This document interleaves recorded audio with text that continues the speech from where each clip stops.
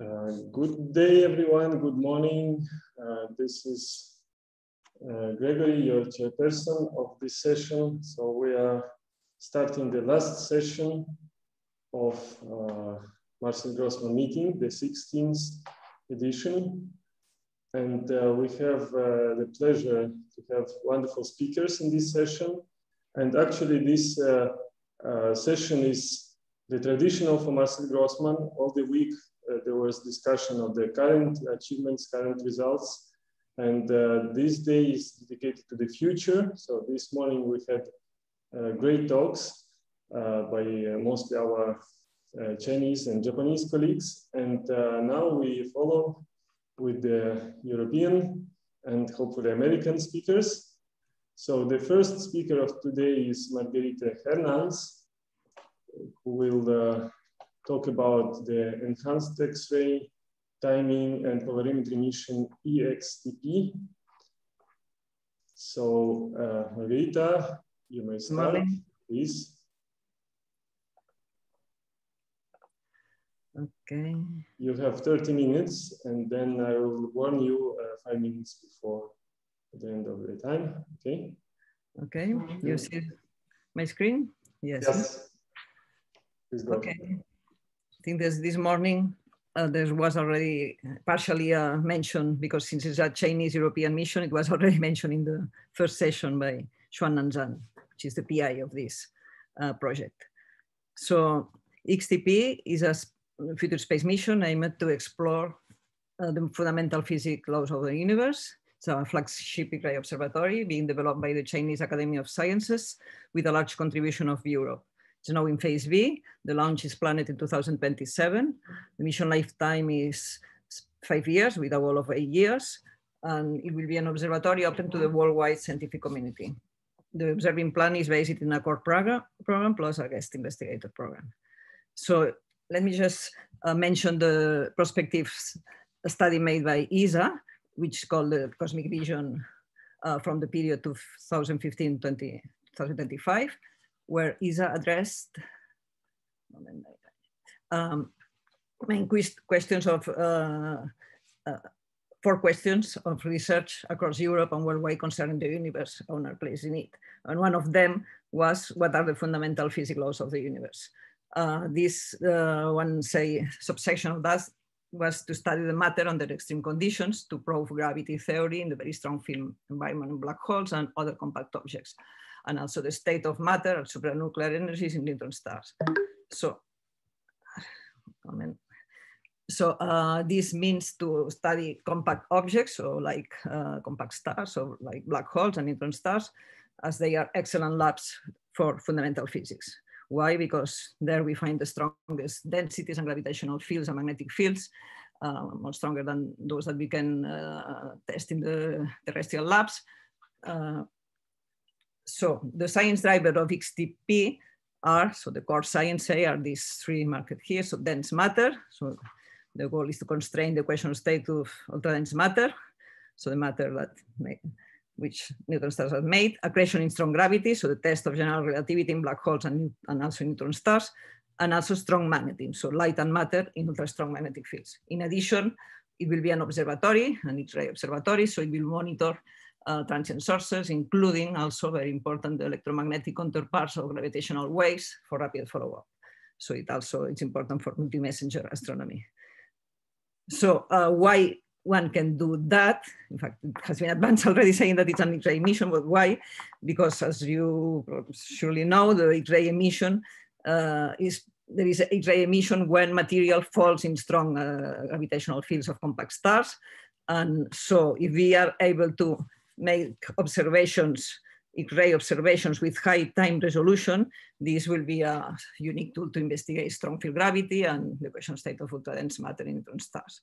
So just a nice slide that I will explain later in more detail, which is the showing the instruments that will be on board the future XTP satellite. Well, this is another spacecraft configuration, but different than the one in the header cover page, but because there are still different possibilities. So there will be this coverage of the X-ray energy range from 0.5 kV to 50 kV with 4 different instruments.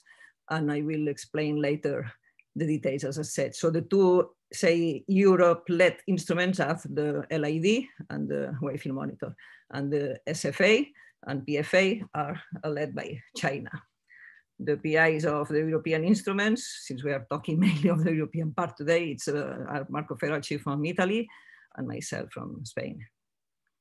So just I would like to mention that there was a parallel session in this Marcel Grossman meeting on Wednesday, moderated by Fan Jun Lu, who is the project manager of XTP, and Marco Ferrocci, principal investigator of the LID. And there were very nice talks that I think they'll be also available on YouTube. And I just marked some of them because I will mention them and use what was presented there about the science mainly. So let's start with the dense matter. So the question of state of neutron stars. So I take this presentation from Anna Watts in the Marcel Grossman. So, and this has been already, of course, published. So moment that I see here. Well, anyway, so if we want to study matter, you know, this famous temperature density diagram. So with the heavy ion colliders, and so experiments on ground, we can study, say, this zone of high temperature, low density, but the region of low temperature and high density is not accessible in terrestrial labs. So the only way, say, to advance in the knowledge of the strong force that is relevant, of course, for the understanding the nuclei in the universe is to study the neutron stars. So the strong force, of course, will determine the stiffness of the neutron star matter, and this is encoded in the pressure equation of state, okay? And I don't can see that now. And this is reflected, is directly related to the mass-radio relation. So what we need to do is to measure with high accuracy, a few percent level, the masses and radius of neutron stars. And then through this representation, we would see which is the equation of state. So these are the theoretical ones, and we should put here the results of observations. So just to mention one of the ways to do that, this was explained by Anna Watts in her presentation, and it's also published. For instance, we have a neutron star that is experimenting what is called a thermonuclear X-ray burst, so nuclear burning on its top. Then there will be, say, hotspots there. If they are offset, so they are not in the pole of the neutron star, then, and since the neutron stars, we know they are rotating and very fast, there will be an X-ray pulsation related to this rotation. Then this is the basis of the phenomenon. And also there is the propagation of light. So we should observe the light that comes from this burst, say. And then there are several relativistic effects there related to the gravity, which so in fact related to the mass radius, okay? So weak gravity is different than strong gravity. For instance, here you can see that the pulse here, the variation in brightness with time never goes to zero because of light bending. And in the case of weak gravity, we have a zero here when this rotates, okay? And we don't see this hotspot. So this is just to say that there is, the mass radius can be, is also that the pulse profile will give us the counts, so the number of photons versus energy as a function of phase, okay, for each phase of rotation. So we will see, we can have this, say, 3D graph. The modeling will give the emission and also take into account, of course, the propagation of light. So it will take into account all the relativistic effects. And then, of course, one knows, this is an example of NICER, an instrument that is on board the International Space Station. We should know the properties of the instrument. So putting all together, finally, we can derive the mass radius. And from the mass radius, so this is what is measured relation, we can derive the equation of state. So of course, there are several complications, different methods, but this is the main idea explained by Anna Watts. Well, so this has been already done with the NICER instrument on board the International Space Station, and there are these results already published. which already start to constrain a bit the equation of state. What will XTP do? Well, XTP will allow to do that with more sources, with different types of sources, because there are different types of accretion neutron stars and different phenomena that occur there that can allow us to do this pulse profile modeling. Then this is just a scheme also shown by Anna in this Marcel-Grossman parallel session. We see that current status will be that, and then with XTP we could constrain much better. So all the details are in different papers, but in particular in the white paper related to dense matter, one of the core science topics of XTP, as I mentioned at the beginning, published in Science China, Physics, Mechanical, and Astronomy at the beginning of 2019. So just to mention that repeat a bit that the interesting thing of XTP, as compared, for instance, to the current instrument NICER on board the International Space Station, is that it can provide multiple complementary diagnostics, because it has also the possibility of to do polarimetry. So the combination of large effective area and polarimetry can allow to do cross-checking, so different methods apply to a single object, and also to study different types of objects where you can do this pulse profile modeling. And there are also other techniques. Okay, so the impact is not only in fundamental physics, but also, of course, in astrophysics, in the sense that it's crucial to understand other properties of the neutron stars, and to the relation with core collapse, supernovae, black hole formation, and also, of course, on the mergers of neutron stars that, as we know, are sources of gamma ray bursts and sources of gravitational waves. Well, second topic, say strong field gravity. So I borrow it from the LOFT, which was a study already of a mission, a study that made for ESA. So proposal for the M3 call of ESA in the framework of this cosmic vision that was accepted for feasibility study, but afterwards a mission for observing exoplanets was approved, which is Plato. But then for the yellow book there, this sentence I think is very illustrative. So the strong field gravity that one can study with XTP, or LOFT at the epoch of XTP, is to study stationary, it corresponds to stationary spacetimes, not to dynamic spacetimes, which what will be studied and is being studied already by gravitational waves detectors like LIGO, Virgo, the future LISA, but we'll study stationary. In the case of XTP, it will be stationary spacetime. Just to mention here that three cases, so accreting neutron stars, accreting black holes, mass black holes, these will be strong space-time curvature here. And in the case of AGN, so active galactic nuclei, where we have huge mass, black holes with enormous mass, then it will be the weak space-time curvature. So we can study, say, the gravity in the spanning 16 orders of magnitude, say, in the space-time curvature. So just to show, but there are a lot of details, and I cannot explain all in, because I don't have time, of course, but just to explain a black hole here, creating matter, we have the disk, we have the corona, and there are different types of emission here that are explained in this slide from Alessandra De Rosa. Then it's possible to study through this spectral timing together with polarimetry, relativistic, this reflection, continuum fitting, quasi-periodic oscillation, so you can study different components in the spectrum. You can also study the variation of this, and with that, one can obtain, for instance, masses and spins of the black holes, but also other interesting properties. So XTP will offer for the first time the most complete diagnostic of complex sources, thanks to the excellent spectral timing and polarimetry sensitivity on a single payload. So all the instruments point to the same source, say. Well, this is explained in this paper in the same series of invited reviews made with Science China. Okay, and finally regarding the core science, we have the strong magnetism. So physics and astrophysics of strong magnetic field systems with XTP, this is the cover page of the corresponding paper. So here, just to mention that there is a quantum electrodynamic prediction from 80 years ago, Heisenberg and others, that has not been demonstrated until very early, 3 years ago or so, or less.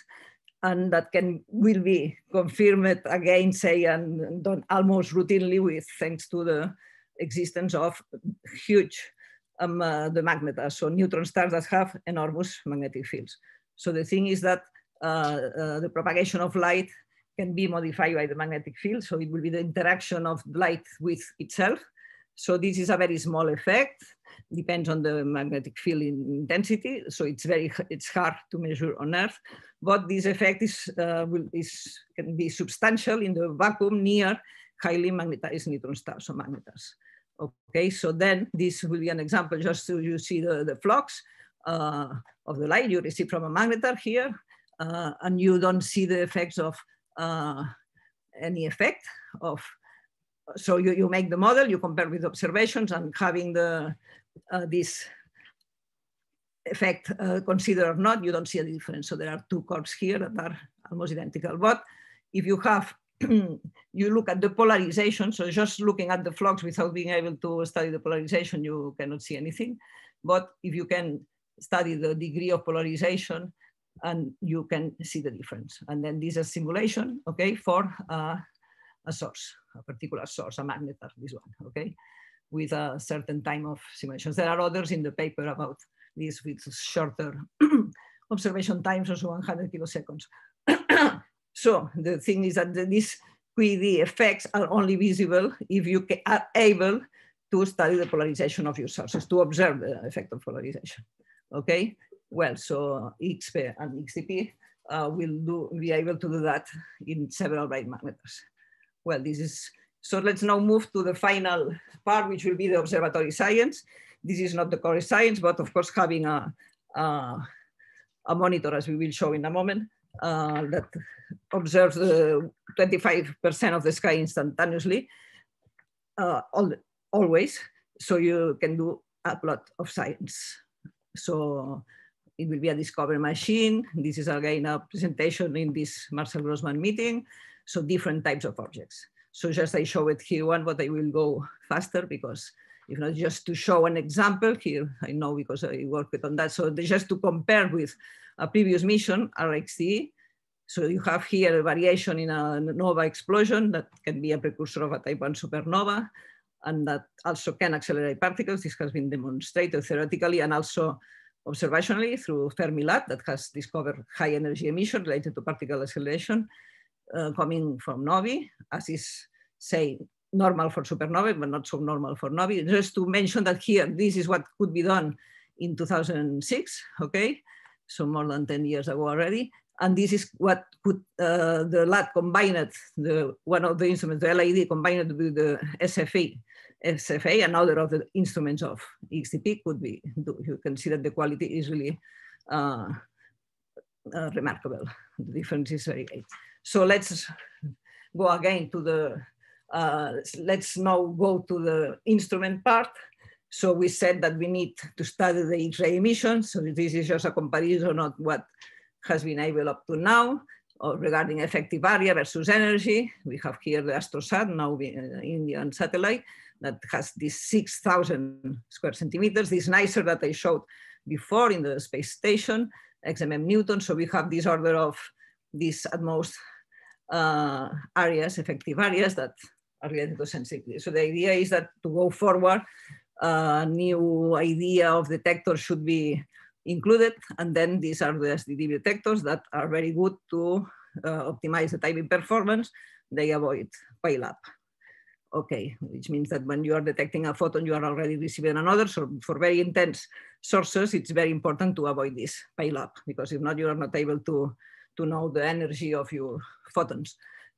Well, so again, in one of these, there is a paper related to the explanation of the payload of the mission of XTP, and then I come back to this figure.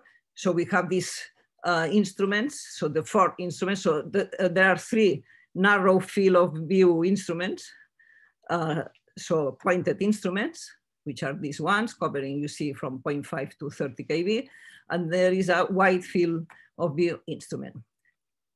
So here is just a scheme borrowed from Yubeng, Chu from China. of the scheme. So we have optics here, so focusing telescopes for these two instruments, the SFA and PFA, okay? And here we have a collimator for the large area detector. And here we have a coded mask instrument for the wide field instrument. So just, what time is it? Okay.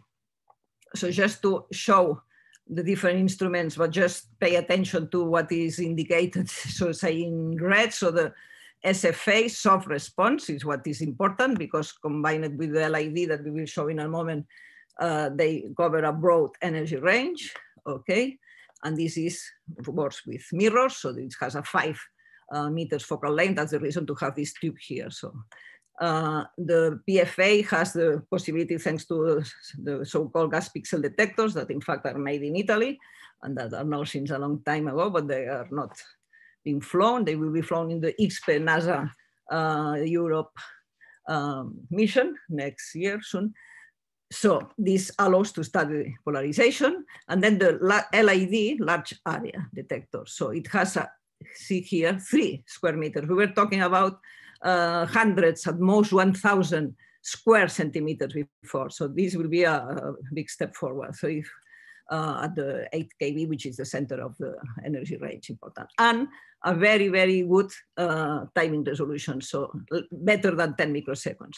Okay, and combine it with moderate to good energy resolution. And then the wide field monitor, which is essential to just tell the other 3 instruments that point in the same direction. So it will tell when there is an outburst in one of these neutron stars or black holes, and then the whole satellite will move, and with these 3 instruments together with the wide field monitor will look in detail.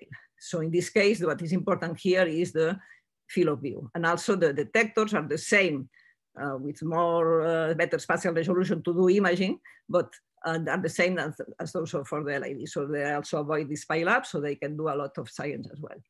So this is the combination, and then this here is the performance in context. So this is the LID, this is the SFA, so both on XTP, compared to Athena, AstroSat, so the current missions and future missions.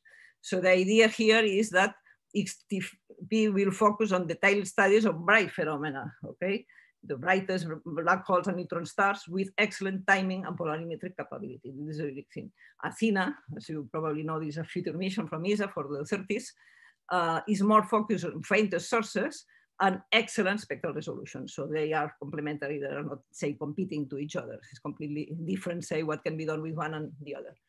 So the wide field monitor, as here is the simultaneous field of view, so an instantaneous field of view of the wide field monitor, compared to other instruments, SwiftBAC, probably you know, the one that is detecting a lot of gamma ray burst, short gamma ray burst, and also several other sources, MAXI on board of the space station, and RXT, the short one, the first good timing instruments for NASA. Well, okay, so you see that the field of view of the wide field monitor is much larger. It covers 25% of the sky instantaneously. And the 50% of the sky is accessible at any time by the other, the narrow field of view instruments. Okay. So the main, I will now concentrate on the wide field monitor for the 5 minutes I have. So the main goal, say, of the wide field monitor is to provide the triggers for the target of opportunity observations of the narrow field of view instruments, LID, SFA, PFA, which are the ones that will provide, say, the core science. So it should, and there is a fast, thanks to the design of the satellite, reaction time to point to these sources. So to do that, of course, the field of view should be as wide as possible, as I have just shown that it will be the case. So another important goal of the wide field monitor is that it will provide alerts for gamma ray burst, okay, for any other type, say, of X-ray burst. So of course it will do its monitoring with quite good spectral resolution, as we said, similar to the one of the LID, all the time with a huge part of the sky. But whenever it detects an interesting object, all the satellite will point there to do the core science. And also there will be this will be explained later, I imagine, Jean-Luc, when talking about swarm. So in the swarm heritage, there is this system, but also there is the Beidou system, which is the GPS from China. So a system to alert on the ground stations, okay? These are not ground stations to which you download data or upload data, but just you tell that there has been a gamma ray burst or a gravitational wave event, and then other instruments are can on ground or whatever instruments you have, other satellites can observe in detail these objects. So this is an extra, a la swarm, say, that the so-called XBOT, burst on trigger on Invoro XTP, that will be able on the wide-field monitor. And then just I can go fast just to mention that the wide-field monitor is a coded mass instrument. Okay, then it works by camera pairs. And here on the, I take again the more recent configuration of the spacecraft, this one. So there will be the cameras pointing, this is on shade, this is the LID, these modules here of SDD detectors. These are the optics, and on the bottom, there are the corresponding detectors. Here, as I said, the LID, and here the wide-field monitor. Then you see that with this configuration, it covers a huge part of the sky. The orbit will be a low equatorial orbit, so like the one of the space station, for instance, or low inclination. This is important for the background to minimize the damage of the detectors. This is the consortium, the Chinese institutes participating and the institutes in Europe participating. You see that there is a broad participation in Europe. And so then as a summary, we'd say that XTP offers a unique combination of instruments in the X-ray energy range. Why? Because it covers a broad energy range. It has high spectral resolution and outstanding timing resolution. It has polarimetric capability and a huge collecting area. It is optimized to study, which was our goal, as we said at the beginning, matter under the most extreme conditions of density, gravity, and also magnetism. And the science area it addresses as a summary of the fundamental physics topics. I hope I have convinced you, even that explains quite fast. So equational state of ultra-dense matter and strong field gravity and strong magnetism. And also, of course, this a lot of astrophysics, purely say astrophysics topics, mainly related to compact stars, neutron stars, and black holes, especially when there is mass accretion onto them. So, of course, it's a time domain astrophysics instrument because it will survey the dynamic X-ray sky with large duty cycle. And also it provides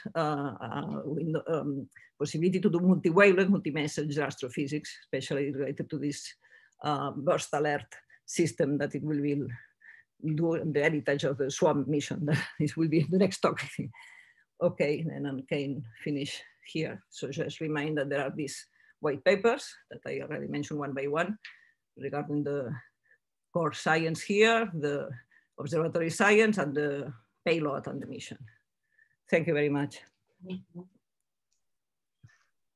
Thank you, Margarita, for this very nice presentation, complementary to Professor Zhang's talk of this morning.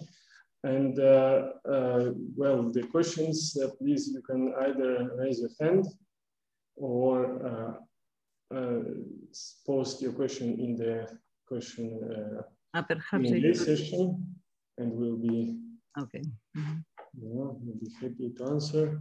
While we're waiting for question, maybe I can ask one. You are talking about, well, first of all, of course, it's great to have this mission as every new X-ray telescope, it should bring some new discoveries, certainly, especially in the transient sources.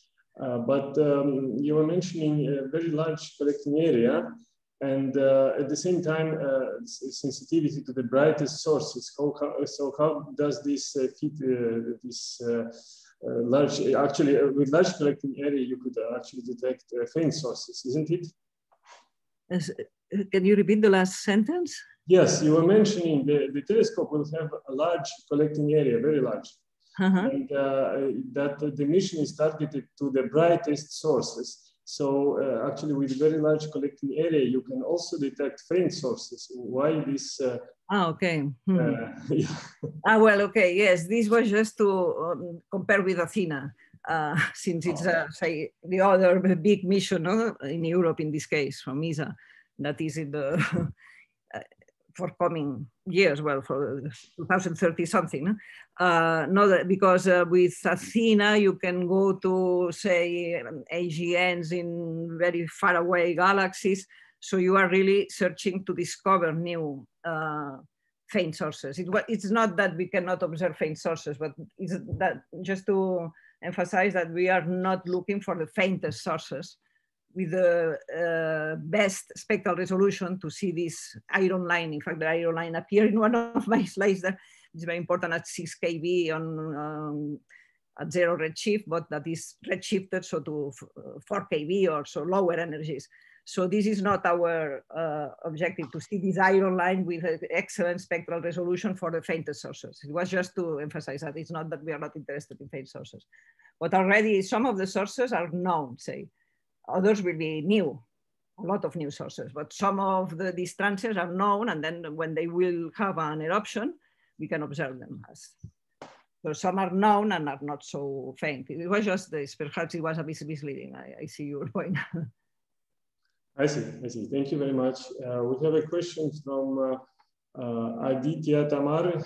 Please ask your question. So the question was regarding whether M87 and Sagittarius star are considered to be source targets for the EXTP. Can you repeat? I don't hear well. Are M87 or Sagittarius A star considered to be source targets for the EXTP? Sagittarius A. Well, it can be, but I think it's not one of the most interesting for XTP. But of course, it will be observable. Yes. I'm not sure now. There is a list of the sources, but yes. Okay, thank you. Sorry. Okay, if there are no more questions, let's thank our speaker again. And, thank you. Thank you very much. And we can move to the next speaker, who is Jean-Luc Ateya. Will present his talk about the SWARM mission. So please, you may start, Jean-Luc. Thank you. Thank you very much, Gregory. Can you hear me and see my slides? Yes. Okay. So, as mentioned by Margarita, I will say a few words of the SWARM mission. Of course, this is not just myself. This is on behalf of the entire SWARM collaboration, which is a large collaboration, which includes many institutes in China, as you can see here, and in France, and also European Institute in UK and Germany, and the UNAM in Mexico. So I will first show quickly the spacecraft here, the entire mission, and then I will try to go to some specifics of SWARM and explain you why we believe this mission is interesting and why we believe it is interesting to have just another one gamma burst mission. So here you see the scheme of the satellite with 4 instruments. So there are 2 wide field instruments, the gamma ray monitor here with 3 modules here, here, and here. The wide field camera eclairs here, which is provided by France. The GRM is provided by China, and 2 narrow field instruments, one provided by China, which is a visible telescope, and one provided by France, which is a micropore X-ray telescope. So I will go further into the description of this instrument, so I will not stay too long on them now. And then along with the satellite, This is something we have learned from previous mission. We'll have a ground segment with two, say, mid-sized telescope, 1.2 meters for the Chinese one and 1.3 meter for the French one, which will be installed in Baja California in Mexico. And then a set of wide-angle cameras that will monitor the visible sky, more or less at the same time and in the same region of the sky as will be the satellite will do it. And of course, if you have ground satellite and the ground segment, you need to have communication. So I will explain how the satellite communicates with the ground and also how the ground communicates with the satellite. So let's start first with a few words about science and specifically the question, why another GRB mission? We have a very successful mission like SWIFT, especially, and also Fermi and Integral and other missions. So why do you want to have another one? The point is that with high energy astrophysics, you address major questions in astrophysics. So questions, so I will just go through this list very quickly, but stellar explosions, relativistic jets, in GRBs, AGN, and there are many open questions about these jets. So we really want to explore them in more detail. The physics of accretion and ejection around compact objects, the origin of magnetar activity, the role of jets in the production of very high energy or ultra energy cosmic rays, the possible use of gamma ray burst for cosmography and knowing the geometry of the universe, testing Lorentz invariance, etc., etc. So there are many, these are questions which are fundamental physical questions. And then there are questions connected with, which I would call more astrophysics, the connection between GRB and supernova, why only some kind of supernova produce GRB, what are the conditions for the production of GRB, the origin of ultra-long gamma ray burst. There is now a completely new side of the universe, which we are exploring, which is a black hole life and evolution. So we need to learn more about this, or these objects, their place in the universe, their role, and so on. And so you can do that. High energy astrophysics can help to do that. And of course, where are the binary neutron star mergers? What are the hosts? You can explore the intergalactic medium at very high redshift with high Z GRB, and maybe population 3 stars, etc., etc. So there are a number of questions which are open and which is not decreasing with time. So new missions open new questions, and this is something that you realize when you work in this field, and so we need more missions. This was for high energy astrophysics, but we have also now multi-messenger astrophysics with the detection of gravitational waves and the discovery of binary neutron star mergers. So the origin of connected closely to the origin of heavy elements. And again, we want to understand neutron star plus binary neutron star evolution plus black hole and neutron star binaries, which is something which is very new, which have been discovered recently by the LIGO, Virgo, Cagra collaboration, the physics of merger, etc., etc., binary black hole demography and merger rates, black hole masses, what are the masses of black holes in GRBs, which is something which is for me completely not addressed now, and is there electromagnetic emission from binary black mergers, etc. So in all this, there are a full set of questions which are relevant to this kind of mission. Now, this kind of mission, they can be addressed with various sources, various objects. So gamma ray bursts of all types, long, short, ultra long, X-ray flashes, etc.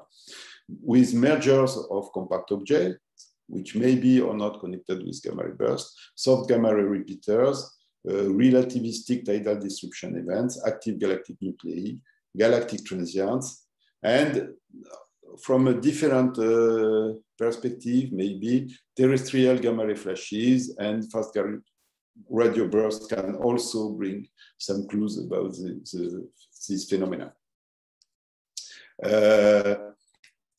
Another reason why we believe it is still interesting to have a gamma ray burst mission and a mission to study the transient high energy sky is the astrophysical environment. So in the 2020s, we will have many, there will be many very powerful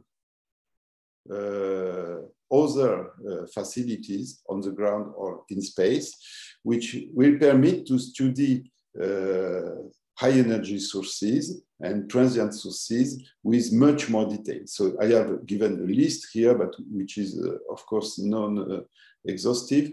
So very high energy facilities, many satellites to study the transient sky, Eurositine X-rays, gravitational waves, neutrinos, very important survey telescope in the visible and in radio. So this will permit to place the observation of high energy satellite in context. And so it is very important to continue to observe and detect new high energy transients. However, this very rich panorama requires improved coordination between instruments, because you may want to look at the same time in the same direction or perform follow-up with large facilities and so on. So you need to coordinate the instrument. And you also need more flexibility in the observing strategy, because the TO, the alerts, they can come from everywhere and you may want to observe them with your instrument. So this makes everything more complex. And also, I think that high energy missions must be designed to take into account the diversity of high energy sources, diversity in terms of energy, time scale, variability, etc. And some events are rare or faint, so they are difficult to catch. For instance, we had one binary neutron star merger with electromagnetic counterpart in 1997, and we have not observed another one since then. So it's not easy science. And also this calls for long mission, because if you have 2 years mission, then you may miss the most interesting events. And in that sense, missions like SWIFT, Integral, and so on, which are very long lifetime, are very important.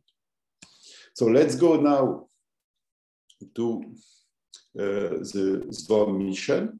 So you have already seen this picture. So I will, before this, going into some detail for the instrument, I will go through some specific features of SVOM. So we have prompt multi-wavelength coverage with 3 instruments simultaneously. So 2 onboard instruments, Eclair, in the 4 to 150 kV range, and GRM above 15 kV up to a few MeVs. So we will have a very good coverage of the prompt emission. And at the same time, we have GWAC on the ground, which covers part of the field of view of Eclair. So in maybe 20%, 25% of the cases, we will have visible plus KV plus MEV coverage of the prompt emission, which is something with good time resolution, which is something which is very important to understand the physics of the jet. Then we have a similar situation with the afterglow, the multi-wavelength coverage of the afterglow in X-rays, and Swift has shown the importance of this energy range, the X-ray energy range. plus the visible telescope and the ground follower telescope on the ground. So we will have here again a good, very good energy coverage of the afterglow. We will provide localization in less than 30 seconds. We have good sensitivity balance between the VT and MXT for at least for GRBs, which means that we believe that 70% of the GRBs will be detected by both VT and MXT, which is not the same 70 or 80%. It's not the same as SWIFT, where 95% of the GRBs are detected by the XRT, and maybe 30% of them by UVOT or something like that, maybe a bit more. But there is an imbalance here, so it's difficult to have multi-wavelength observations. Here, we have a less sensitive X-ray telescope and a more sensitive visible telescope. And so we will have a comparable sensitivity for gamma ray burst. Then, due to the good sensitivity of the visible telescope, which can go down to magnitude 22.5 in 5 minutes, or, and 5 minutes after the GRB, so we will be able to identify very quickly dark GRBs, and so which are potentially at very high redshift, and requesting more deeper observation of these events. And then we have a good coverage of the prompt afterglow transition, both in visible with the GFT and the VT, and in X-rays with Eclair and MXT, which have some common energy coverage. We also made a lot of efforts to have a low energy threshold. So this is not the 2 keV of the EXTP or 82, but this is 4 keV. And this is important, we believe, to study soft gamma ray burst like X-ray flashes and very high redshift gamma ray burst, which are one key topic of the mission. And another point which I would like to insist on is that all eclairs and GRM photons are sent to the ground. So we can do much more detailed analysis, and we can have some delayed trigger, of course, with a delay of a few hours for events which are maybe very long, or with a very during specific period where the onboard trigger is not working with fully, maybe during slew, for instance, or something like that. So this is something which is very important, and we expect to gain maybe 20% more bursts from ground analysis, which could be different from what we observe from space. So I will illustrate now two points here: the prompt multi-wavelength coverage with Eclair and GRM, and the impact of the low energy of Eclair with 2 examples, and then I will go back to the pointing strategy and other mission features. So here you have a study which has been done a few years ago by Maria Grazia Bernardini, showing the importance of having Eclair and GRM, so you have the energy bands here, to detect maybe black body components or photospheric, more general sense, photospheric components. So to disentangle the many contribution of the prompt emission, so the photospheric emission, the internal shock, other dissipation processes. So we expect to be able to get a better understanding of this phase with the observation, thanks to the combination of these 2 instruments. And of course, for some gamma ray burst, this information will be extended to the visible with GWAC, and also to very high energies with Fermi-LAT or CTA, for instance. So we hope to have really a new diagnostic for some gamma ray burst of the prompt emission.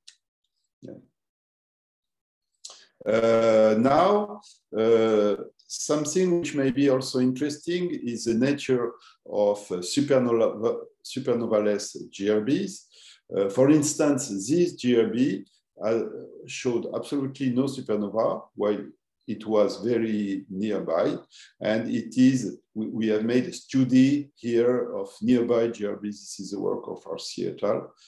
Of nearby GRBs, as seen by eclair. So you see here, this is the detection threshold of eclair. Here is the distance of the GRB, mentioned on the top with the redshift and in the bottom with the co-moving volume.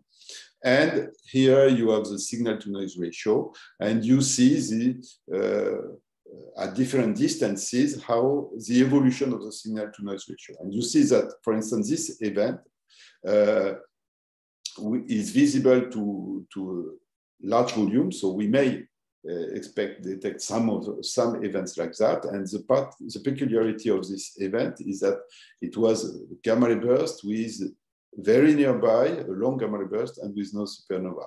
And if you have an event like that when gamma gravitational wave interferometer are operating, you will know if it is a merger kind of gamma ray burst or core collapse kind of gamma ray burst. So we have really, with the combination, we know that of course with short gamma ray burst, but the combination of high energy instrument plus gravitational wave interferometers offers a new diagnostic of these events, and especially for long gamma ray burst with no supernova.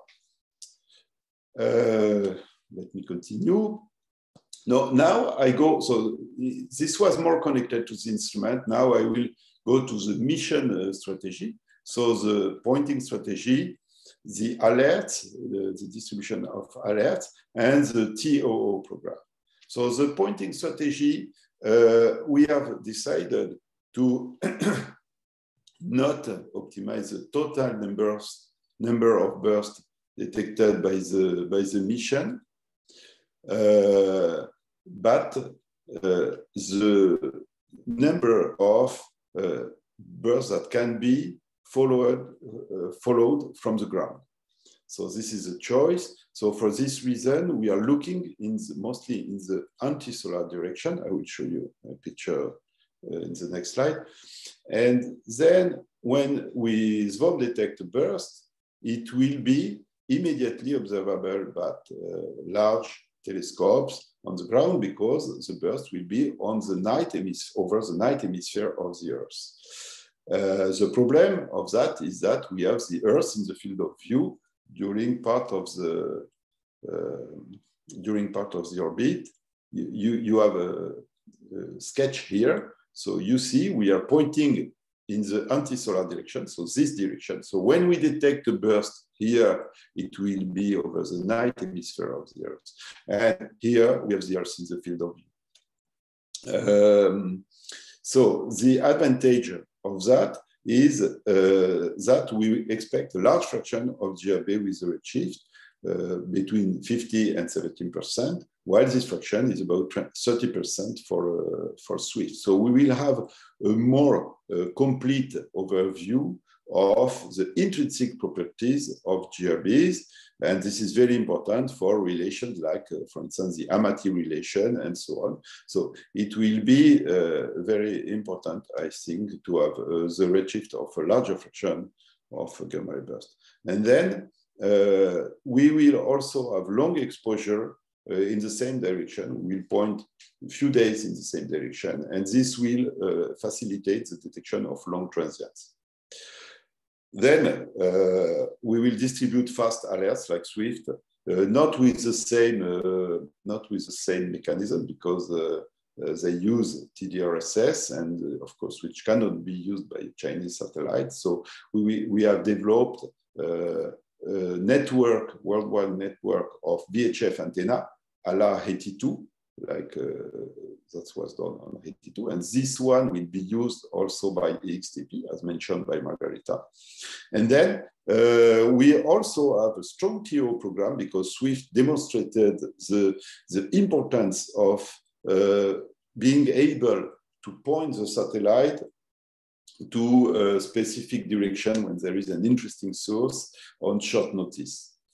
And so let me explain that now. So here I have already mentioned the pointing strategy. So this has some consequence in terms of sky coverage, and you have here in galactic coordinates the sky coverage of eclair in this case.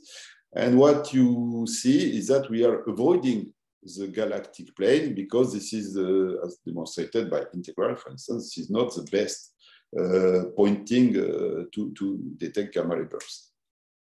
And on the other hand, we will have a long exposures towards the Virgo cluster of galaxies. So this is something that we have started to think what we can do with this pointing strategy.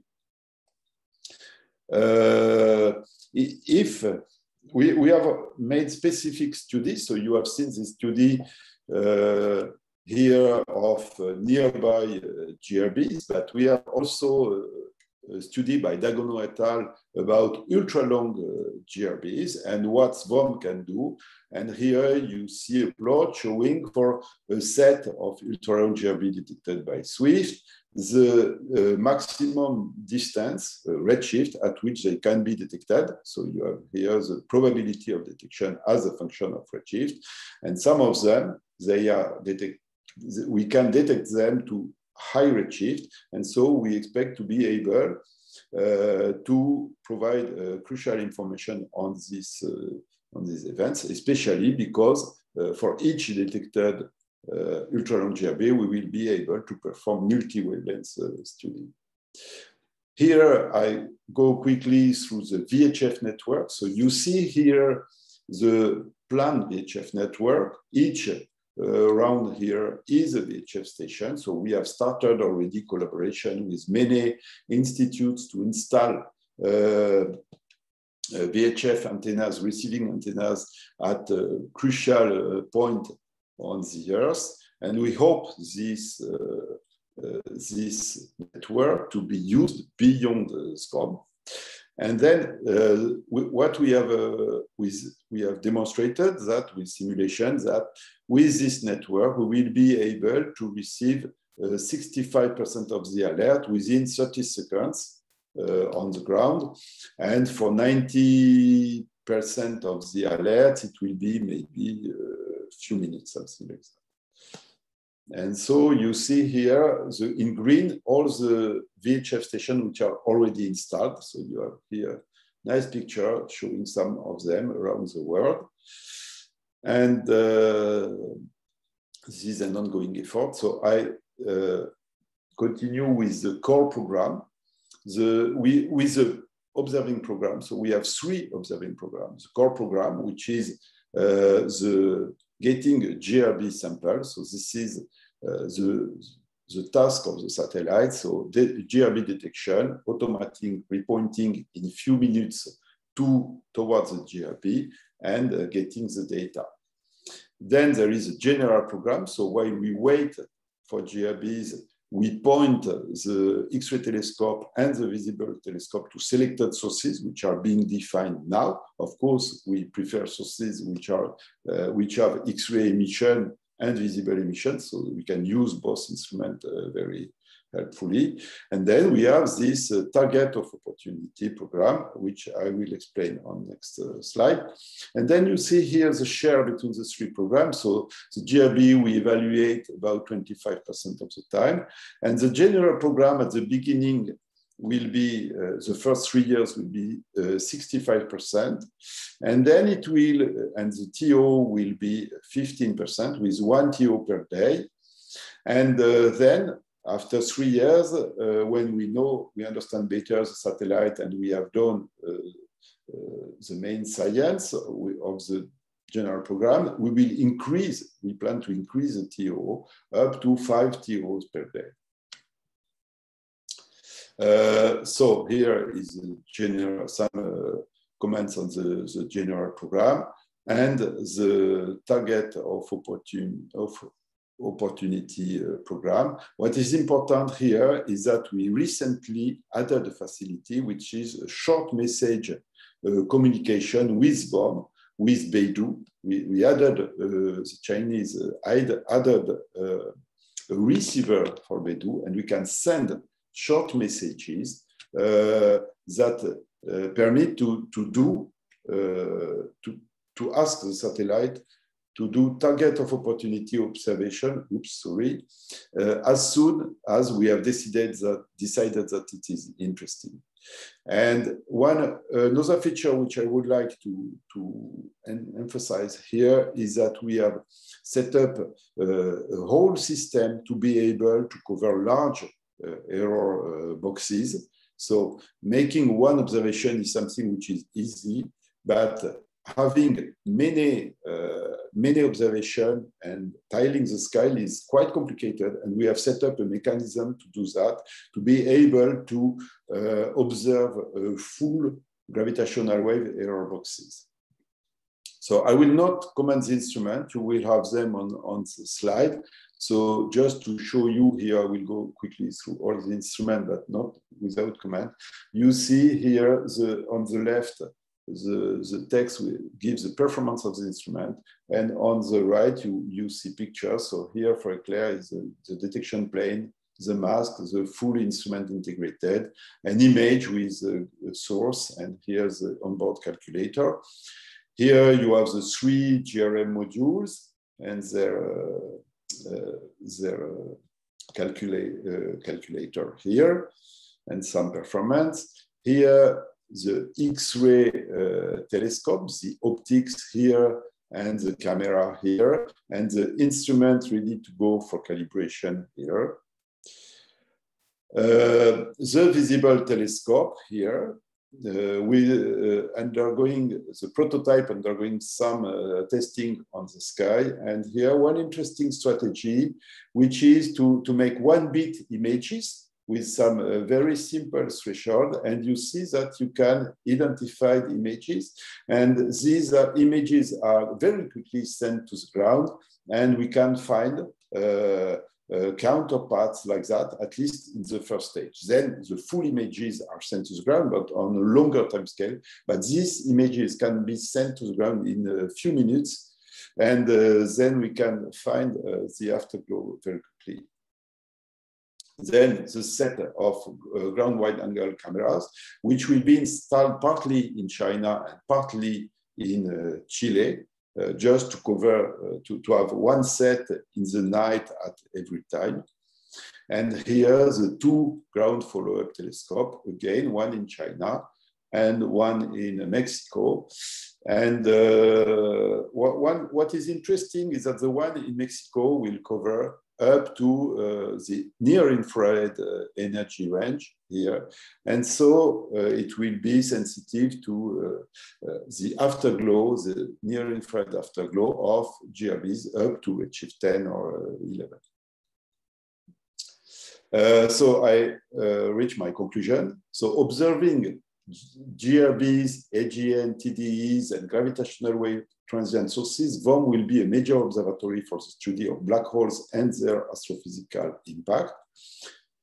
With its unique combination of space and ground facilities, it is expected to become a key player in the fields of high-energy astrophysics, time-domain astronomy, and multi-messenger astrophysics. These domains are expected to develop very quickly thanks to a new generation of powerful observatories, the Vera Rubin observatories, pan-stars and ZTF in the visible, gravitational wave detectors, SKA and FRB detectors in the radio, large Newton observatories, CTA, etc., etc. You will find more information on this paper, which describes the mission here, the white paper, and on the SVOM website, you can follow the advance of the project. And the launch is, I think the date is almost secure now, except if we have big problem, is the first quarter of 2023. Thank you very much, and I am ready for questions. Jean-Luc, Yeah. Félicitations. It's clear that the mission will certainly have a great scientific results. But what I would like to emphasize in this occasion is that you have been, with France, one of the first European countries to collaborate directly with China in a space mission. And at the beginning, it was not so easy, but you have established the path which has been grandiosely followed, like we have seen this morning by Nanzang and by the Einstein telescope. Therefore, you are a pioneer, and we would like to help in any way. ICRANet has just developed the international joint PhD in relativistic astrophysics between the USDC, the University of Ferrara, and this activity will be centered at Villarat in Nice. Therefore, this will be a further occasion to collaborate. Congratulations again. I'm sure you will have great success with this. Thank you very much, Remo. I really appreciate your comment. And yes, ICRANet is very helpful also in this business. So thank you. If there are more questions, please ask them in Q&A or in the chat. In the meantime, I take the occasion. I have a question. You were mentioning sensitivity in soft X-rays of this particular mission, so which is supposed to be useful for detection of high redshift GRBs, very distant. So what is your expectation? How far you can go with redshift with detections of these GRBs? So yes, there are two points, in fact. One is the energy range, and the second is effective area, of course. And we have smaller, I mean, the SWAM satellite, I didn't say that, but is about 950 kilograms. So it's not like as big as SWIFT. And ECLAIRS has 1,000 square centimeters of detectors. So it's also less than SWIFT. So, however, the low energy threshold kind of compensates for that. So we have made simulations, and we expect more or less to double the, it depends. If we live 5 years as expected, we expect to double the number of gamma ray bursts beyond redshift 6, which we have now. So what we expect is not to get a large number, like maybe other missions want to do, but it is to have high redshift bursts with better environment and follow-up to understand them better. Because they are rare events, with them they will continue to be rare, but we will have a better follow-up and environment to study them. Okay, thank you. Apparently there are no questions from the audience, everything is clear. So thank you once more, Jean-Luc, thank you very much. Thank you. Move to the next speaker of this session, Jim Hinden, please. You may start sharing the screen.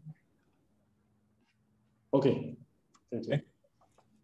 Okay, so thank you very much for giving me this opportunity to introduce a rather new project, the Southern Wide Field Gamma Ray Observatory, SWGO.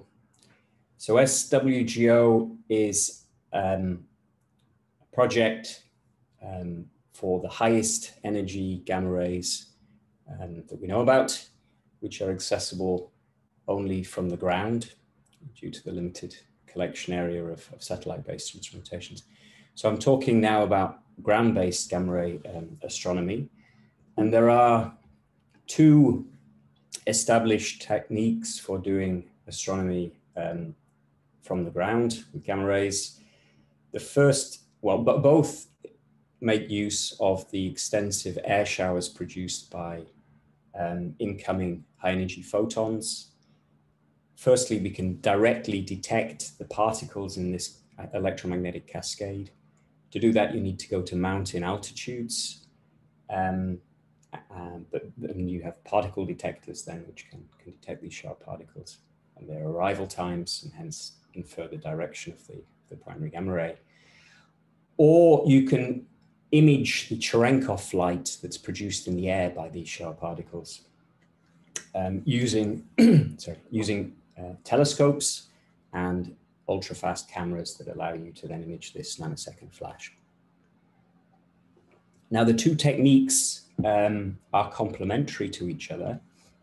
With an Air Cherenkov telescope, I can make a very precise measurement if I have a large array of telescopes. I see the maximum of the shower, so I've got a very good measurement of shower energy.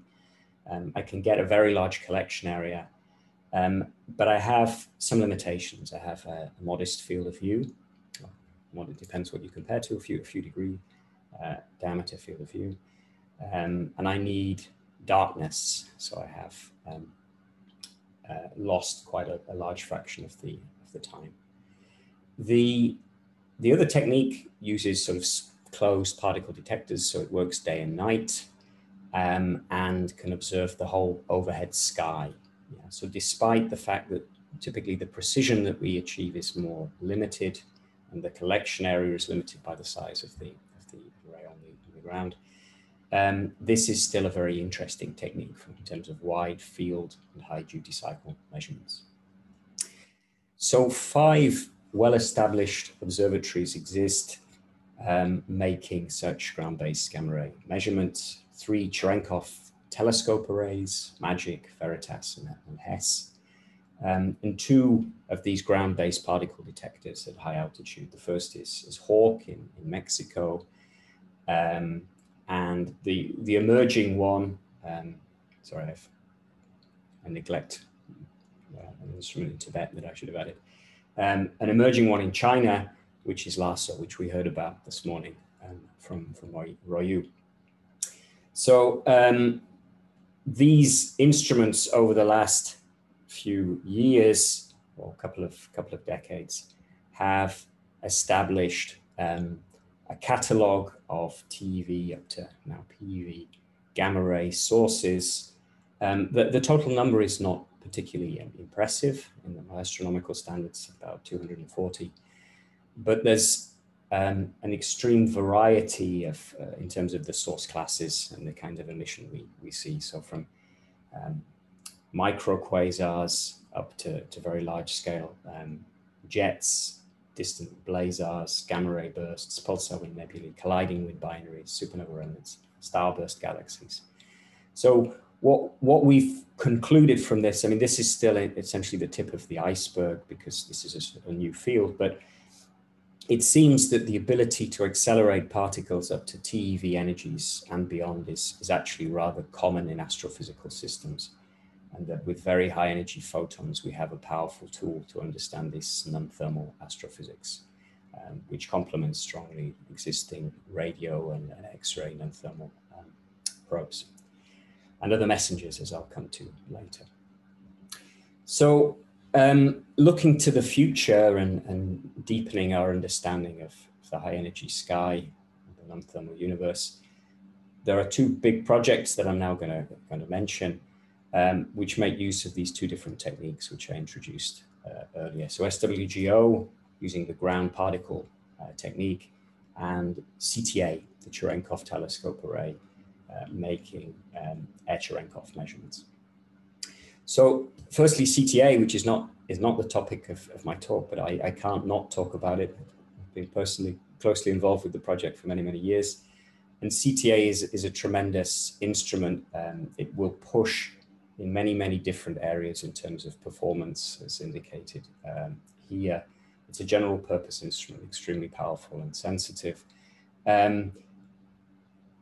But it can't do everything. And I think what I want to persuade you today is that CTA is very nicely complemented by these wide field of view ground particle based detectors.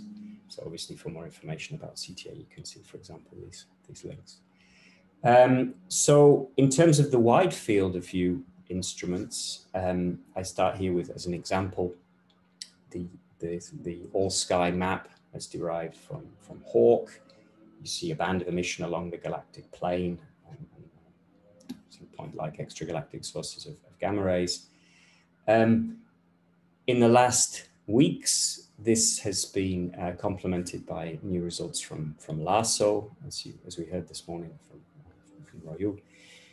Very exciting results extending this picture of the high energy sky to even higher energies. These are 12 new sources above 100 TeV, 10 to the 14 electron volts, really extraordinary energies, showing the potential of these ground-based measurements, particularly at the high energy end. So this is all very exciting, but there's something wrong with this map of the sky, which is hopefully fairly obvious, which is the huge hole in the southern sky. LASO and Hawk are northern hemisphere instruments.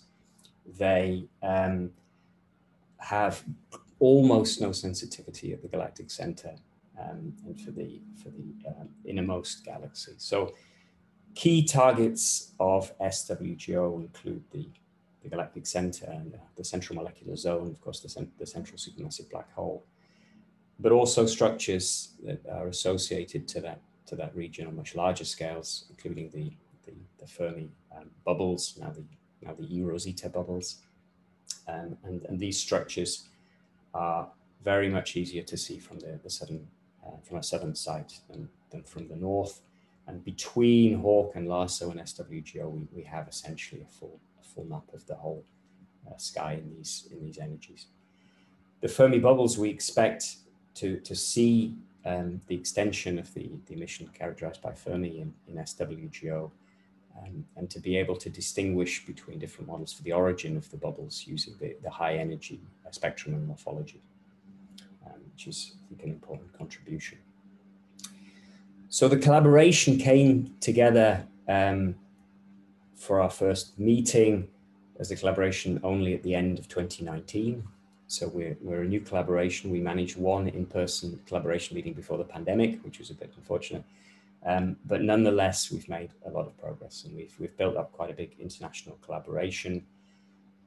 Particularly important for us is this very strong South American role in the project, given the intention to site SWGO in South America. But we also have strong participation from the US and Europe and several other countries around the world. Okay, so the basic concept of SWGO is similar to that of Hawk and LASO. We will detect particles at the ground from cosmic gamma rays using Cherenkov light produced in the water and fast and sensitive photosensors.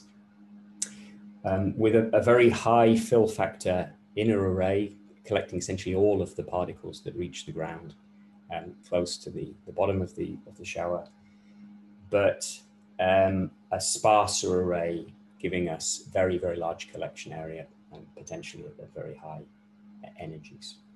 So that's the basic idea. We put together a set of targets for ourselves for our intended roughly 3-year design study phase, in which we want to select the site of SWGO and establish the design, a baseline design. We have a lot of activity now. These are just some names of the very active people in the coordinators of these different working groups that we've established. We've ticked off a few of our milestones. The next big steps in the project are site shortlisting and to define some candidate configurations, and finally to select from those to define the baseline design. Okay, so where will we build SWGO? The good news is we have a number of very, very promising sites. We're spoiled for choice in 4 different countries. In the Andes, we have options in Bolivia, Chile, Argentina, and Peru at close to 5-kilometer altitude, all good candidate sites. So this is just the full details of the altitude and the locations of these different options. Some of them are neighboring existing astronomical facilities, such as close to Alma in Chile. some of them would be breaking new ground.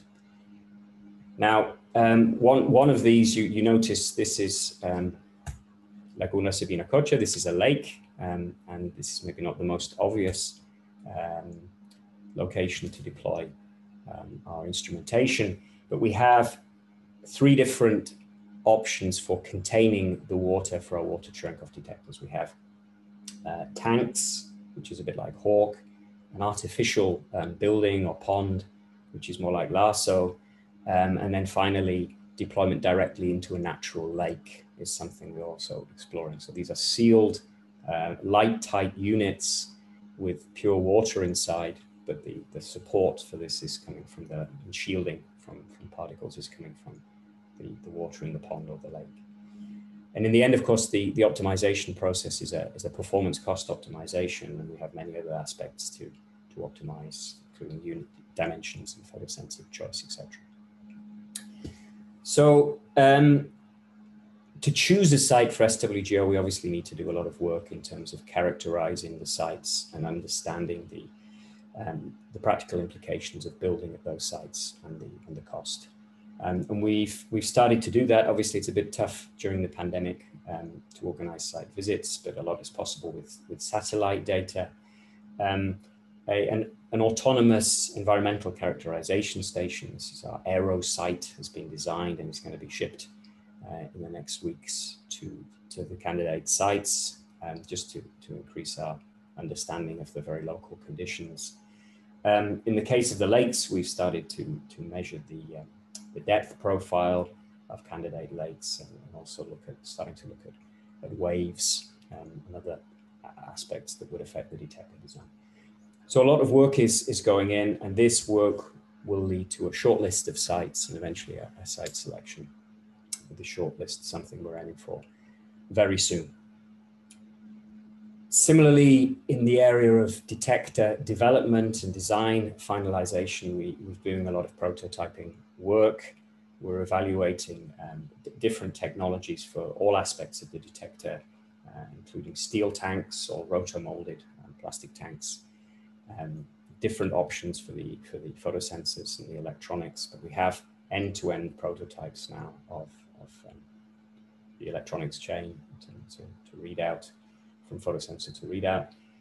We have, in the case of the lake option, built at my own institute, the Max Planck Institute for Nuclear Physics in Heidelberg, a test pool, which we're using to evaluate the performance of candidate detector units in a sort of lake-like environment.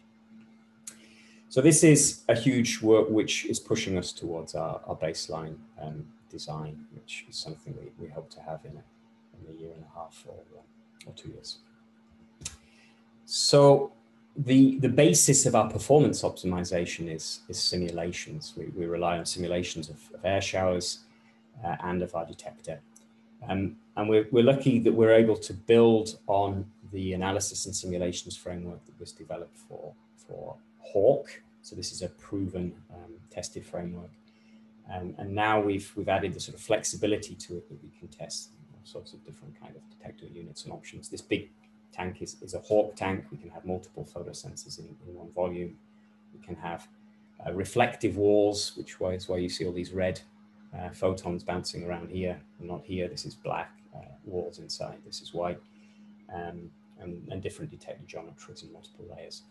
So all of this is under intense study right now, but we have the framework now in very good shape. In order to reach our final design, we decided to establish a reference configuration early on, which is something that we think is sort of scientifically a plausible array that we can establish a cost for, and which we know is realizable with new technology developments, with things we have in our hands right now. And this then serves as our reference to compare alternative approaches which require a little bit more development. So here we have, this is just listing the choices made for the reference and the other options that we still have open. We also have a layout defined for that, a very compact central array, which is on the same scale as the inner array of LASO, about 4 times bigger than HAWK, and a sparse outer array. And the tanks of the reference configuration you see here, they have two layers. The reason for that is we have an upper layer which makes a sort of calorimetric measurement of the electrons and the photons arriving at the ground. And the lower compartment is designed to measure muons arriving at the ground that pass straight through easily the upper compartment. And as demonstrated by LASO, this muon tagging is an extremely powerful way of rejecting the background of charged cosmic rays that arrive at the Earth. So there is another way to do this, which we're exploring in parallel, which is to make use of multiple photosensors in the same detector unit to tag the muons from their sort of well-defined through-going trajectory. And this is also very promising and is being evaluated. And in the end, of course, this is a cost-performance trade-off to decide. So just to illustrate, these are simulations of a couple of gamma ray showers seen with our reference configuration. And this really just illustrates that even for energies which were a bit challenging for current instruments, we have a few hundred GeV, we have very large, we have a lot of signals, a lot of tanks hit, and we can measure rather precisely the location of the impact point on the ground and the direction of these showers, and get rid of the background. So obviously, as this gets to higher and higher energy, the amount of information increases dramatically, and our ability to do accurate reconstruction and background rejection increases as the energies go up. But even below TeV, which has been challenging with this ground particle technique in the past, we think we can do much, much better. And this is in part due to our higher altitude and in part due to the improved individual detector units. So I'm afraid I can't show you today a real performance curve for SWGO because we're still in the process of optimizing the design, but I can show you our kind of target zone or our phase space exploration zone. We're confident that we can meet or exceed the curve that we had a few years ago, which we called our sort of straw man design. We have lots of developments in the areas of improving the angular resolution and the background rejection that should push us somewhere into this yellow zone. And also lots of ideas for how to push the performance of low energies. And also we would like, ideally, to increase the footprint of the detector with a lower fill factor outer detector to approach or maybe even exceed the collection area of LASO eventually, to have a really complementary PeV detector in the Southern Hemisphere. Similarly, for resolution, we have here a sort of target zone that we're aiming for. The lower bound comes from a sort of recent study we did with rather with some idealized detector and maybe some optimistic assumptions, but somewhere in this zone we hope to get, which would allow us to achieve basically unprecedented resolution for such a wide field instrument in the gamma ray domain. LASO, for comparison, is sort of somewhere up here. Okay, so we set ourselves early in the project some science benchmark cases, which we think are the kind of should drive our design. Our design should be one that can tackle each of these individual science cases. As just discussed by Jean-Luc, the gamma ray bursts are an important science case for SWGO. I'll come to that briefly in a second. And transient sources in general, gravitational wave alerts and so on. Particle acceleration in our own galaxy is a key aspect in terms of extending the known spectra to very, very, very high energies, characterizing the morphology of sources.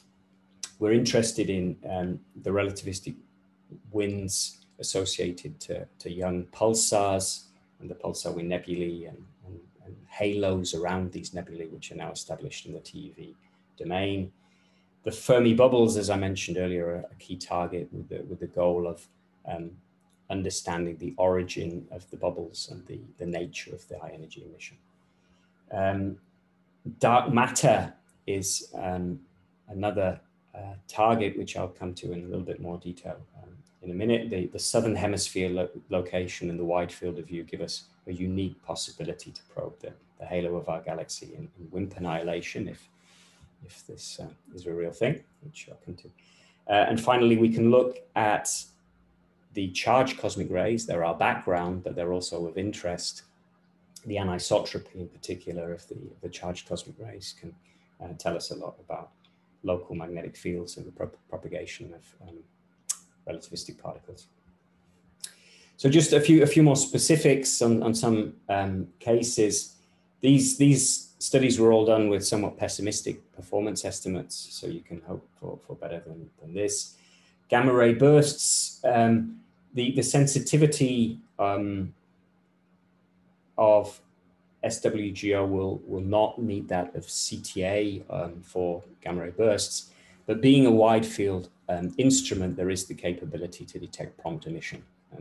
And SWGO has the sensitivity for the kind of gamma ray bursts that have been detected in the last couple of years from the ground for the first time, would have been visible in the early phase with SWGO. So this, I think, is interesting also in the context of the SVOM talk we just heard, in terms of really characterizing the very early behavior of gamma ray bursts. But also, again, with the wide field of view, there's a unique opportunity to probe very large error boxes from gravitational wave alerts. We will be able to search for nearby pulsars, which are invisible through other means. I don't have time to go into that in detail, but please ask if you're interested. And we want the sensitivity to be able to monitor the activity of nearby active galaxies. And this helps us to support the CTA, but also the neutrino telescopes. So I'll also mention briefly in a moment. So there is, of course, then huge promise in terms of characterizing the acceleration of particles to the highest energies in our own galaxy, in particular associated with our own supermassive black hole and the inner parts of our own galaxy. Okay, so very briefly, I want to highlight how SWGO will work together, or be able to work together with CTA.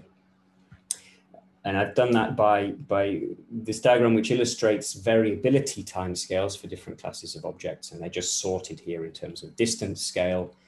And what I show is the sort of range of variability timescales, which is established in the TeV, or very high energy gamma ray domain. So we have fast, distant transients like gamma ray bursts, and then we have extended galactic emission, which doesn't vary at all.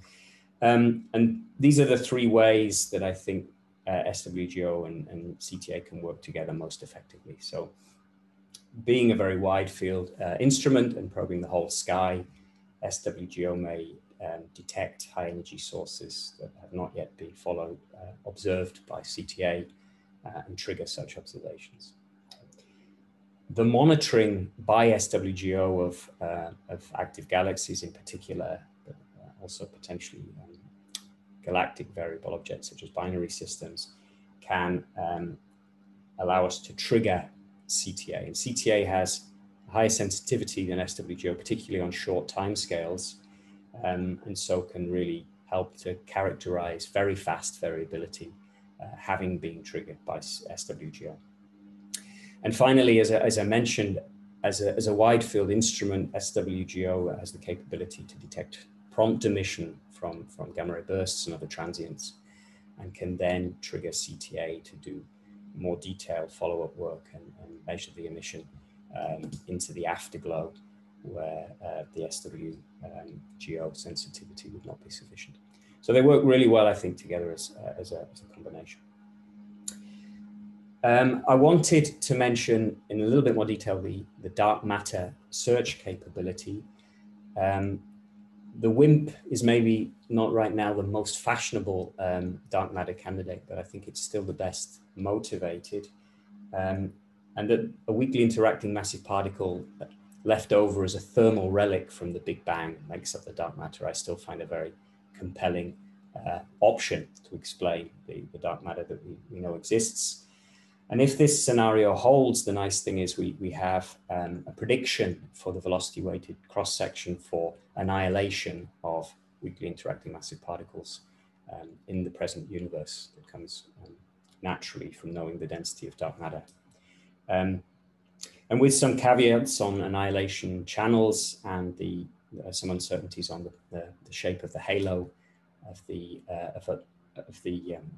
dark matter halo of our own galaxy, we can see how instruments like CTA and SWGO can do in mapping out this dark matter. SWGO is helped by its very wide field of view to track the halo onto larger spatial scales. But the two again work together very, very well. And between Fermi and CTA and SWGO over the next decades, this hypothesis can either be confirmed or really ruled out. One of the options for the nature of dark matter. The final thing I wanted to mention are the synergies between SWGO and neutrino telescopes. So the combination of SWGO and LASO will produce a full sky map of emission in the domain from TeV, well, from well below a TeV, up to PeV energies. And this is really, really complementary to what we'll achieve with the next generation, in particular, of neutrino telescopes, so the IceCube Gen 2 and the KN3 detectors in the Mediterranean. In the neutrino instruments, we'll always have a lot lower statistics in terms of the number of detected neutrinos. I mean, the neutrino cross-section is tiny compared to the gamma ray cross-section, of course. But there is the nice feature of the neutrinos that it's an unambiguous signature of pion decay emission. So combining the sort of detailed view of the gamma rays with the neutrino view and this clear charged pion decay picture will be really powerful for understanding the relativistic particle populations of our own galaxy and beyond. So this I think is an exciting possibility. That also brings me then to my conclusions. So I hope I convinced you in this brief talk that the southern sky really needs a very wide field instrument operating in the domain from hundreds of GeV up to the PeV domain. Really to give a complete coverage of the whole sky. The southern sky, of course, is important. It contains the galactic center, and that has a lot of implications in terms of nocturnal astrophysics and the search for dark matter, as I just mentioned.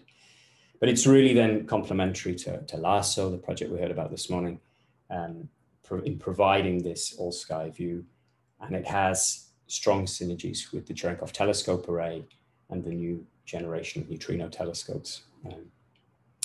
As I hopefully convinced you, the targets are transient phenomena. Given the high duty cycle, we'll look at the sky all the time with a wide field of view, mapping out large scale emission and following cosmic particle accelerators to very, very, very high energies. So despite the pandemic, we are advancing in our design and in our site choices.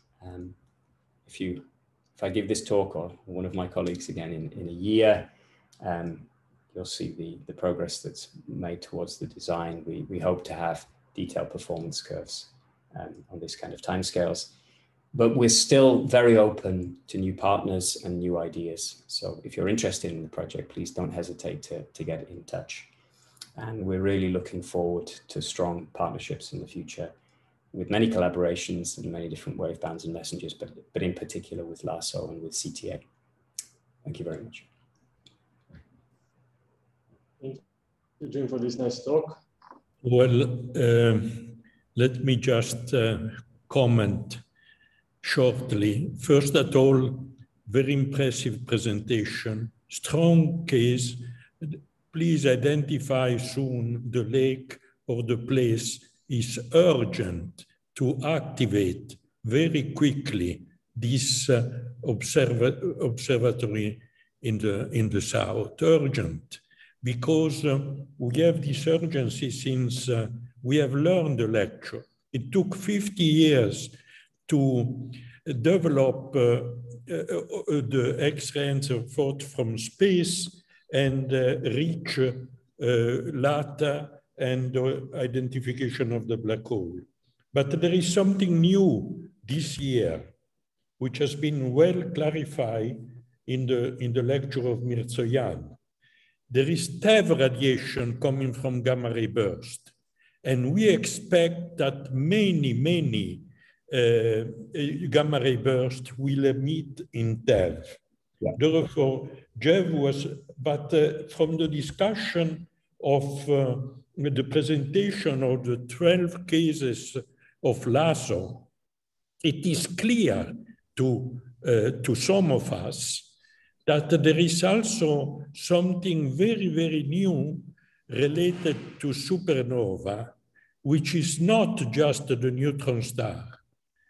And there is some evidence that in addition to the neutron star, there could be very well also a black hole. Therefore, this is something which urge to have more observation from supernova in the PEV, because the second component is very exciting. Therefore, we are at the verge of a new field, and please hurry up, find the best place and be operative as soon as possible. I know that the people at in Brazil, you have very good people working on that. Yeah. Keep going strongly. So many thanks for this support, and we'll do our best to do this in a timely manner. Yeah. We see no questions from the audience. Maybe, oh, okay, just a second. Just a second. Rolu, please.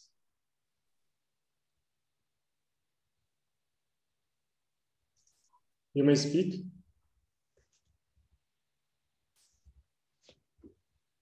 Rolu, can you speak? Can you hear me? Yeah. Sorry. Okay. Hi. It's a very exciting talk. I have a question on this angular resolution expected. So, I see the SWGO can reach a very nice angular resolution over 0.05 or even better. So maybe I should read Werner's paper, but could you explain how to reach such a high angular resolution? Yeah, I mean, I should emphasize this is the kind of resolution we would have with our inner detector. Yeah, so the combination of sort of square kilometers of collection area and very high energy, very high angular resolution is very difficult.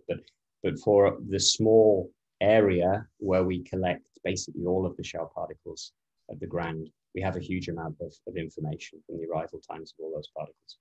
And with a likelihood-based technique, which accounts for the fact there's a sort of tail of the arrival of the particles, this is what we get. So Werner's paper sort of does this using every shower particle and sort of probes the limits, but we can get. So you need to put a dense array of the particle detector.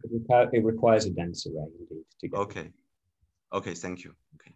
Thanks. Okay. Thank you once again, Jim, for this nice talk. Now we move to the last talk of this morning session. Nicholas White is going to present the Gamma Explorer mission. Okay, can you hear me? Yes, we can hear you. Yes, we can see your screen. Please start. Okay, thank you. Let me just get into. Okay, well, thank you, everybody. So very early in the morning here, so I apologize if I seem a bit sleepy. And I also apologize I was not able to listen to the other talks in the session just because I was sleeping. But Anyway, I'd like to talk to you today about the Gamow Explorer. This is a proposal that we are currently working on, a proposal for a space mission to NASA that will go in at the end of this year. It's a cost-cap mission of $290 million plus the launch. And if we're successful with this proposal, then it will launch in 2028. And why is it called Gamow? Well, I'm from George Washington University, and one of our esteemed previous professors was George Gamow, and in fact, using his desk at the university. And so we felt it would be good to recognize his achievements by naming this explorer after him. So we have a large consortium of institutions and people involved with this, about 50 people. And so I'm from George Washington University in Washington. The NASA center that's helping us put this together is the Jet Propulsion Lab in California. And the number of institutions, I won't go through them all, who are supporting this international group of folks. And a lot of work has happened. This has been going for about 3 years now. And we're pretty mature now for the proposal that's about to go in. So this is a gamma ray burst mission, and I'm sure you're all aware, gamma ray bursts are the most powerful, most luminous explosions known, and you usually end up in the formation of a black hole and a resulting jet. And if we happen to be looking down that jet, then we see a bright gamma ray burst, and then which is from shocks within the jet, relativistic jet, and as that jet plows into the circumstellar medium, it produces an afterglow, and that afterglow can be used as a bright light as it decays. And the trick is to get to the gamma ray burst quickly, find it and get to it quickly, and then use it. So they're both traces of massive star formation. We believe it's massive stars that explode that create the gamma ray burst. There's also a lot of interest recently in gravitational wave events. Gamma ray bursts can also be created by merging neutron stars. And again, similar mechanisms. A jet is formed, black holes formed a jet, and one sees a gamma ray burst associated with a gravitational wave event, and this stirred a lot of excitement a few years ago, first EM counterpart to a gravitational wave event. So we have two major goals for this mission. The first goal is basically to start using gamma ray bursts as a cosmological probe. And the idea here is, as I said before, they're very luminous explosions, and if you can get to them early, they are very bright. And so we can observe them out to the very highest redshifts. And in particular, we are seeing gamma ray bursts coming from the period of reionization, so redshifts 6, 7, 8, 9. And we want to take it to the next step and use them to map reionization by basically looking at the bright light of the GRB and taking spectra and looking at the fingerprints of what's between us and the gamma ray burst to probe the period of reionization. And in doing that, we can also see metal lines in the spectra and probe metal enrichment in the early universe. And something that's intrinsic in itself and interest is, what is going on with GRB production at high redshift, and in particular, perhaps population 3 stars, those enigmatic first stars, perhaps may give off gamma ray bursts, and perhaps we can see them that way by just seeing their GRB when they die from the first stars. The second goal is multi-messenger astrophysics, as I mentioned. There's this famous event that happened in August of 2017, where there was a gravitational wave event that was coincident with a GRB, a gamma ray burst, that was seen by Fermi and Integral. And that led to an identification of a kilonova on the sky, which basically proved the theory that short gamma ray bursts are associated with merging neutron stars. And these are more nearby events that are being seen. So this is kind of near universe. And we want to basically take this to the next step and have a capability to rapidly identify electromagnetic counterparts to gravitational wave events. So let me start with the first goal, which is the high redshift universe. So this shows you the current state of the art in terms of measuring the redshifts of GRBs. The SWIFT mission, which has been running now for about 15 years, the Neil Gehrels Swift Observatory, basically is the state of the art in identifying GRBs. It has a wide field of view instrument called the BAT, which finds a GRB, and then an X-ray telescope and a UV optical telescope, which then the spacecraft points in the direction of that GRB and finds a counterpart, the afterglow. And then that can be used to identify a host galaxy and measure the redshift. And you'll see from this histogram that we are seeing GRBs at very high redshifts, and in fact higher redshifts than quasars. And so they are very complementary to other techniques for probing the high redshift universe, and in particular because they're so bright. And so we want to, the rate with SWIFT has been, I mean, SWIFT has done some really good work, but the rate is painfully slow. We're seeing a high redshift GRB like every 2 or 3 years, and that's great, but we really want to get that rate up at least by a factor of 10 so we can start to use them as probes. So the big, so what SWIFT discovered was that when you look at these high redshift GRBs, you see a Lyman alpha dropout, which is caused by the intervening material. And in particular, in this case, it's a combination of the absorption in the galaxy itself and the intergalactic medium. And you see all the classic things that you see in quasars. This is a redshift 6.3 GRB. You see the Lyman alpha cutoff with the damping wing, the Gunn-Peterson trough, and you may not believe it by looking at this, but there is also Lyman beta forest lines and metal absorption lines.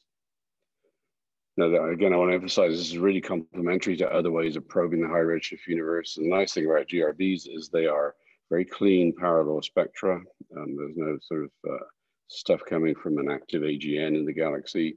They also reside in star-forming galaxies and typically are very low-mass galaxies. So they're probably a kind of a different regime in the high redshift universe. And as I say, they're being seen out to redshift 9. So before I talk more about the science, let me tell you about the mission and how we're putting it together. So the problem we have at the moment is that a lot of GRBs are being seen, and it used to be every GRB was interesting, and everyone is interesting in its own right, but we need to sort out which are the high redshift ones so we can tell the ground-based, the large ground-based telescopes where to point. And you know, they're not going to point to every GRB these days.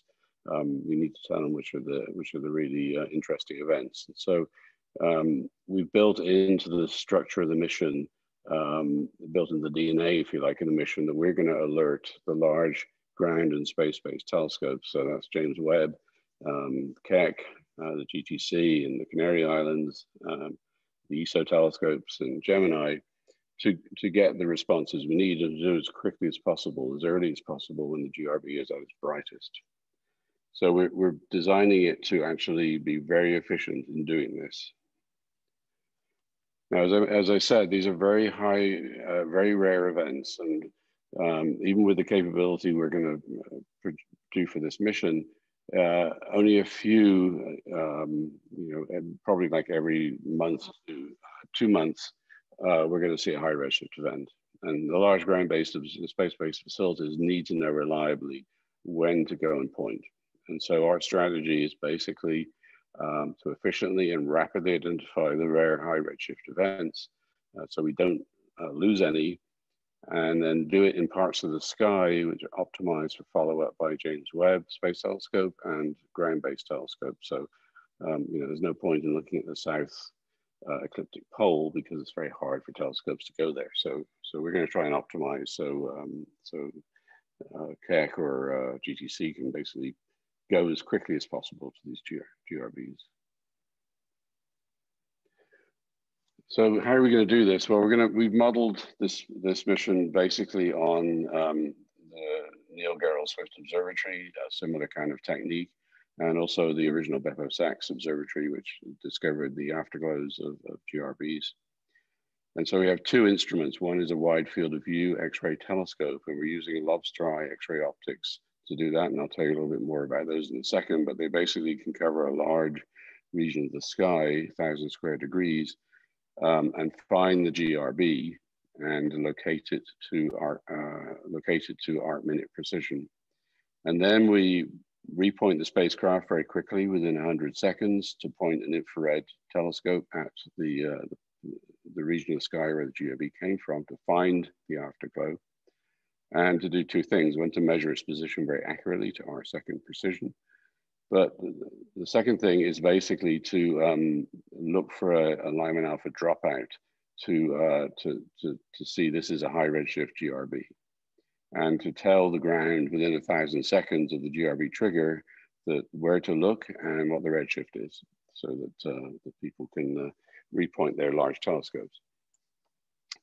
The second part of this is that we also want to have the capability to respond to gravitational wave events. So we're also including an uplink capability to repoint both the X-ray optics and the infrared telescope within 100 seconds to some area of the sky where there may be a gravitational wave event happening. So this is a very powerful combination. So why do we go to the X-rays to find the gamma ray bursts? I mean, these are gamma ray bursts, so you should look in the gamma ray. Well, it turns out that if you're going to high redshift, the GRB spectrum is being redshifted down. You also want to go to fainter GRB, so you can find the higher redshift ones. And so when you put all this together and use X-ray lobster eye optics, you really want to increase the sensitivity in the X-ray band to find more of these and the high redshift ones, and also to get the kind of precision we need in terms of locations on the sky. And when we do that with what we're calling the lobster eye X-ray telescope, this shows you a comparison of where we are today with where we will be with the Gamma Observatory. So if we start going around clockwise, so first that black line, I don't know if I get the pointer to work here or not.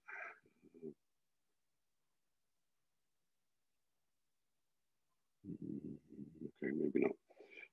But the black line shows you the observed SWIFT rate. So on the y-axis, we have the number of GRBs, cumulative plot versus redshift.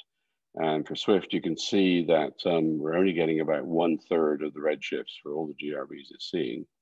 The blue line shows you if it was 100% of redshift retrieval for SWIFT, that's the rate we would get. And the yellow line and the red line shows you the rates we're predicting for gamma. So you can see there's a huge improvement, especially at high redshifts above 6, factor of 10 or more. And we're going from GRB rates of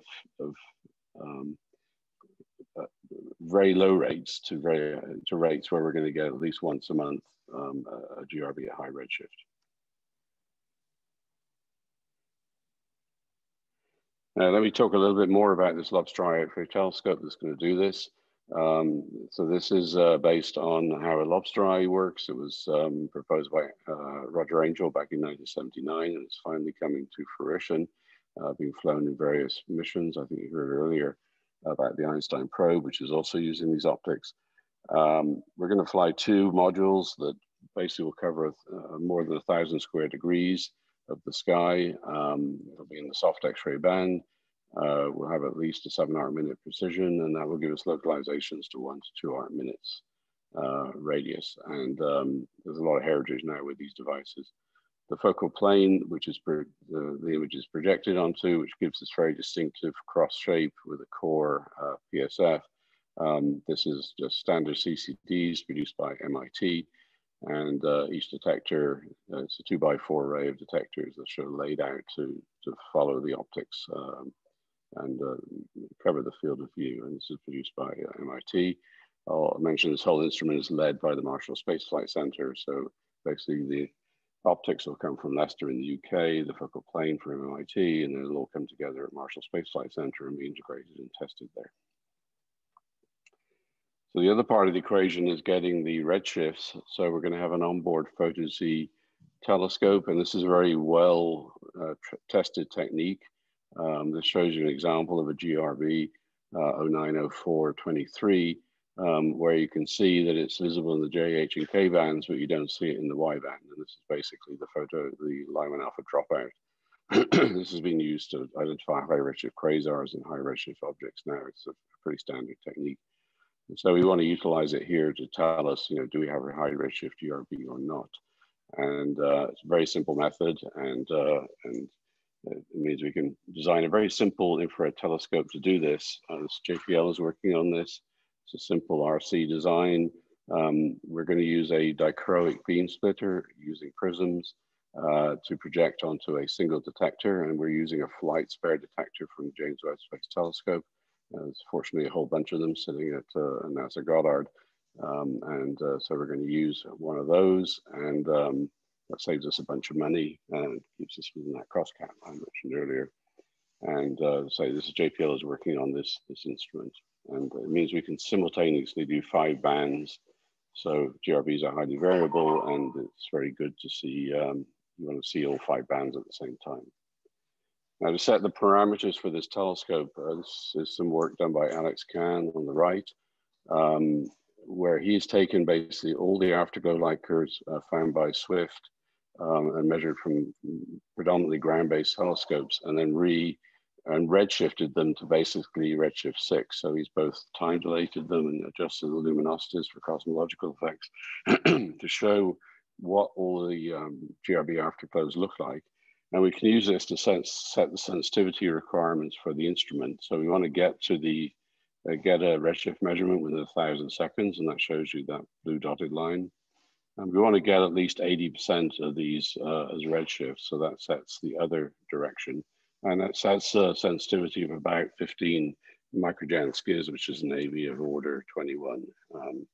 And this can be accomplished with a very modest 30-centimeter telescope in space. Excuse me. And this shows you the sensitivity of the NeoSpec instrument on James Webb.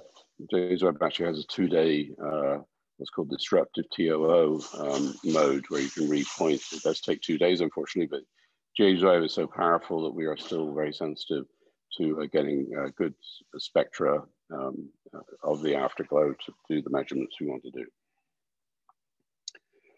So there's basically, in terms of getting these high redshift GRBs, you're basically, you have a predicted rate, which I showed you. We have an observational efficiency, which we're going to make very high, 95% or better. And then the redshift retrieval rate. And as I mentioned, Swift has a 30% redshift retrieval rate. It still does, still operating. With Gamow, we're going to make this at least an 80% redshift retrieval, and we're going to make the use an observationally efficient orbit. So we're going to put this mission into an L2 orbit where the Earth does not get in the way, basically.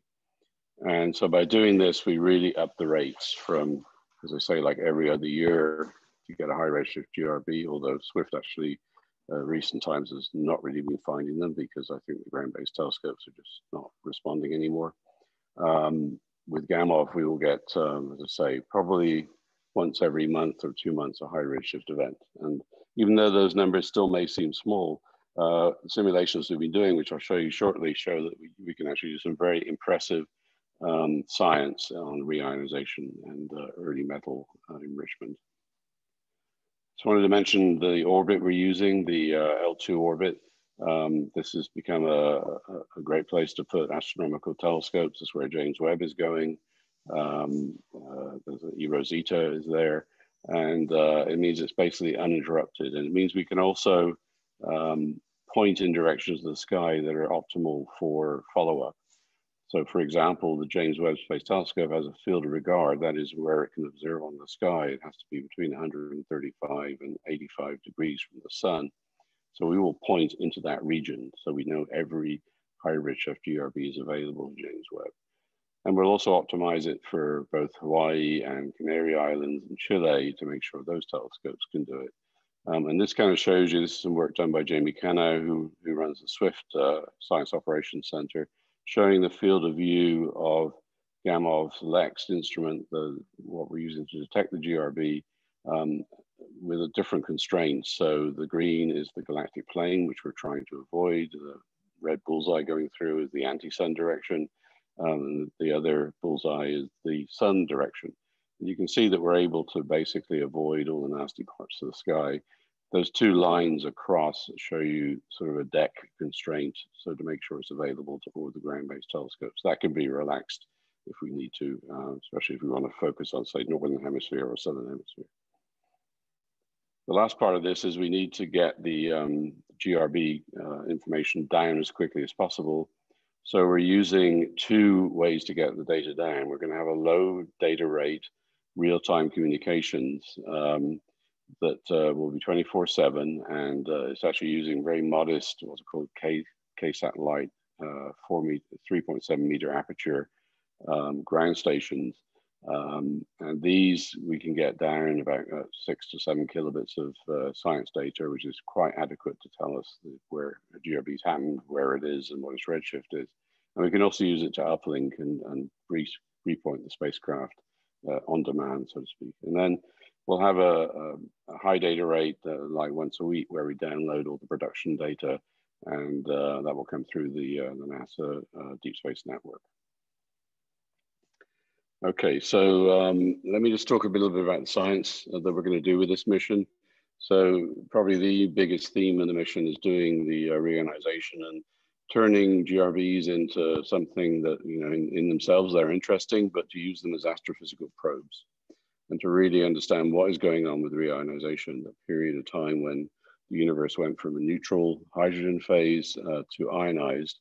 And the question is, what reionized the universe? How quickly did it happen? Was it caused by UV emission from massive star formation? And you know, how much UV was produced? And could it get out of the galaxies to actually reionize the IGM? And if it isn't that, then what is it?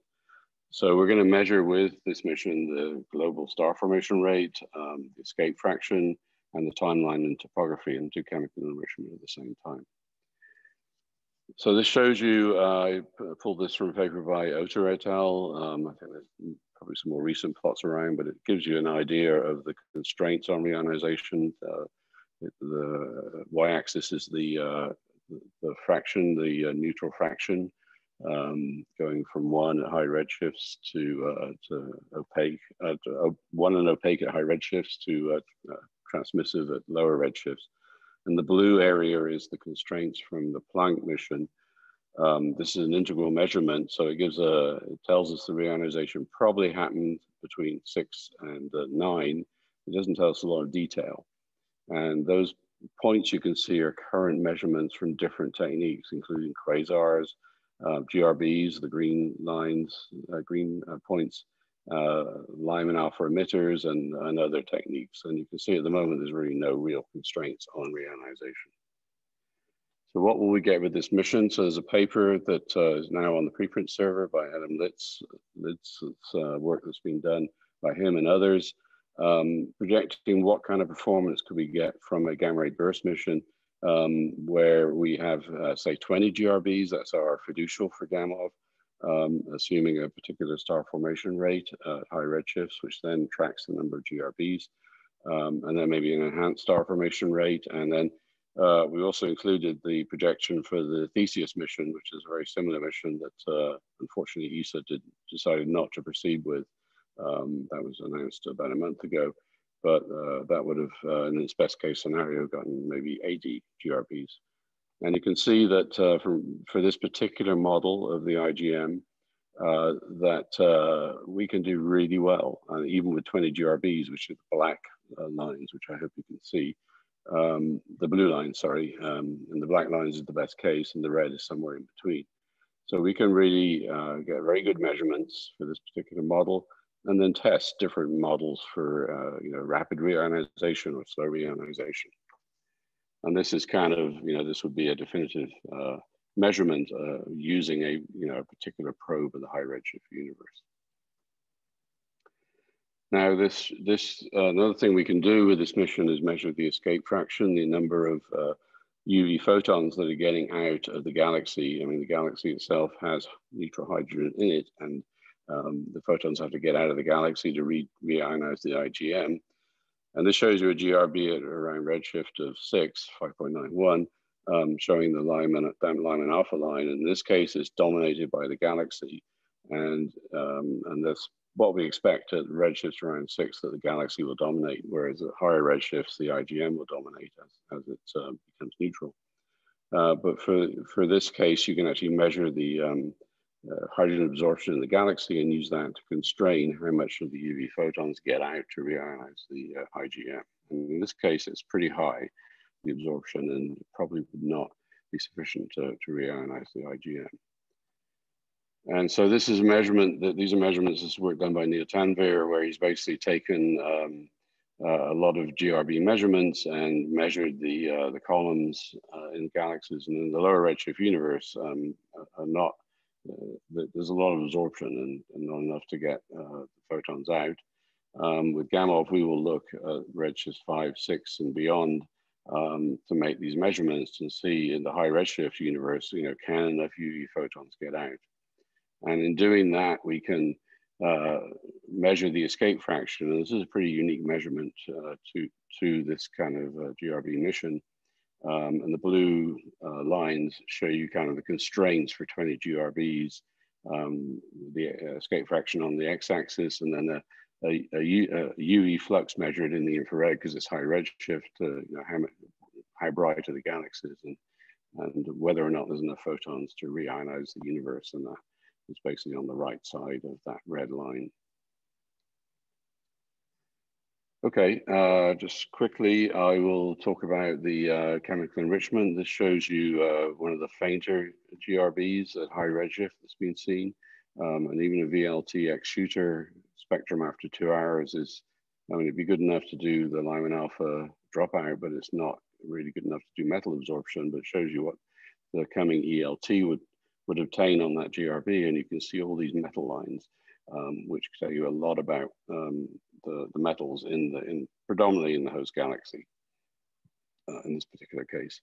And so we want to use these metal lines to basically trace the abundance of metals with redshift. And this shows you a plot for quasars and GRBs. The GRBs are squares, the quasars are crosses out to redshift 6. And you can see there are some trends there to lower metallicity in the higher redshift universe, as you would expect, but we really want to get above redshift 6, and we can use GRBs to do that. And this shows you some simulations done by Luis Matarribas at Caltech JPL, and they're showing that we can get down to metallicities of 100th, even a 1000th out of these high redshifts, and this is really important in constraining the chemical evolution of the universe and how the first metals were polluted, basically, the IGM and the early galaxies.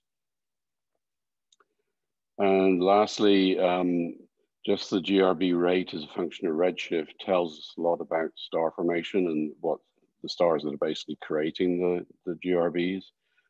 This is some work from Dan Perley from 2016 using the SWIFT sample, where he plots the number of GRBs as a function of redshift.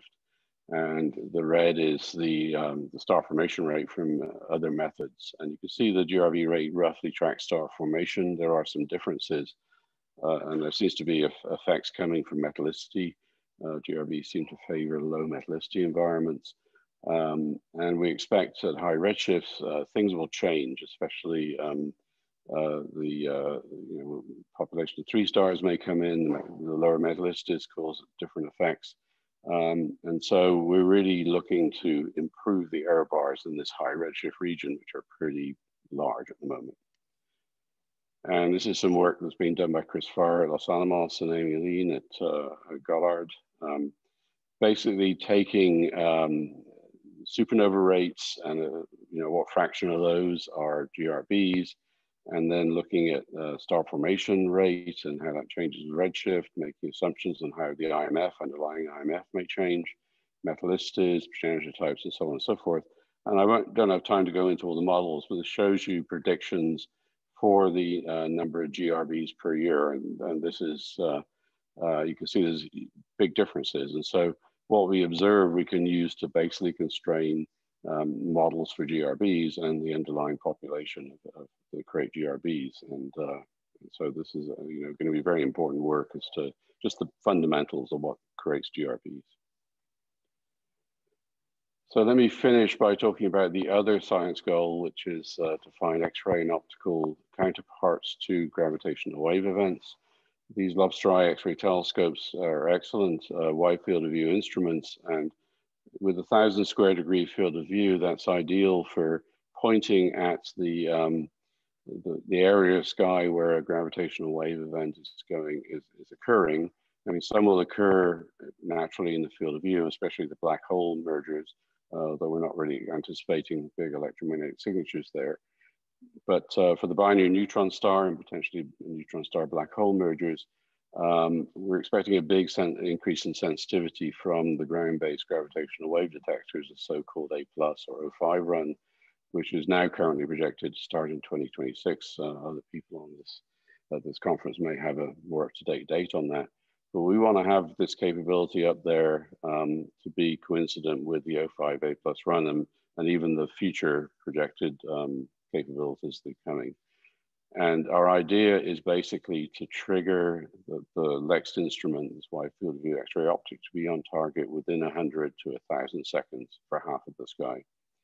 And if we see an X-ray source, then to point the infrared telescope to get an R-second position and characterize the kilonova as it starts and evolves. And we have a horizon of about 200 megaparsecs, which is pretty well, pretty consistent with what is going to be happening with A+. And I'd also note this will be a great capability for time domain astronomy, following up neutrino events and other gamma ray, and just in general. So, say the LSST Rubin telescope and what transient events, that supernovae or whatever that it sees. Let's see, so I'll skip that, but I'll just say the rates for the A+ are very uncertain, and it could be one a month, it could be one a year, it could be who knows. So there's a lot of modeling out there trying to be optimistic or pessimistic. But what we would like to do is basically get pointed at these events as they are happening, and it's possible to get a pre-alert. These mergers, as they begin, you can actually get an alert before the merger happens from the ground-based gravitational wave capabilities. And we're designing this so we actually start the maneuver to point the LEXT at the area of sky where it's happening, and potentially catch the merger in the act and see X-ray emission, either from the short gamma ray burst or other processes going on in the early phase of the merger. And this shows you some projections based on previous short gamma ray bursts that have been seen. So I'll wrap up there. I think maybe a little over time, but I just want to say that this mission is very exciting. We're in the process of proposing it, and it will go in at the end of this year, and then we go through a long process to see whether it will be accepted, which takes 2 to 3 years. And we will launch it in 2028. We really want to turn around using gamma ray, just observing gamma ray bursts because they're interesting in themselves, to actually using them as cosmological probes. We want to have a launch in 2028 that overlaps James Webb and the A+ gravitational wave. And we see it as a key component of the multi-messenger time domain astrophysics network at the end of the decade. And we're optimizing it by putting it at L2 for follow-up observations and rapid response, so we don't have to worry about the Earth getting in the way and other complications in low Earth orbit. And a lot of this technology is ready to fly. It's high heritage. And we are welcoming international contributions. The mission's quite mature now, but we're still interested in adding international contributions. So feel free to get in touch with me, and I'll stop there. Thank you.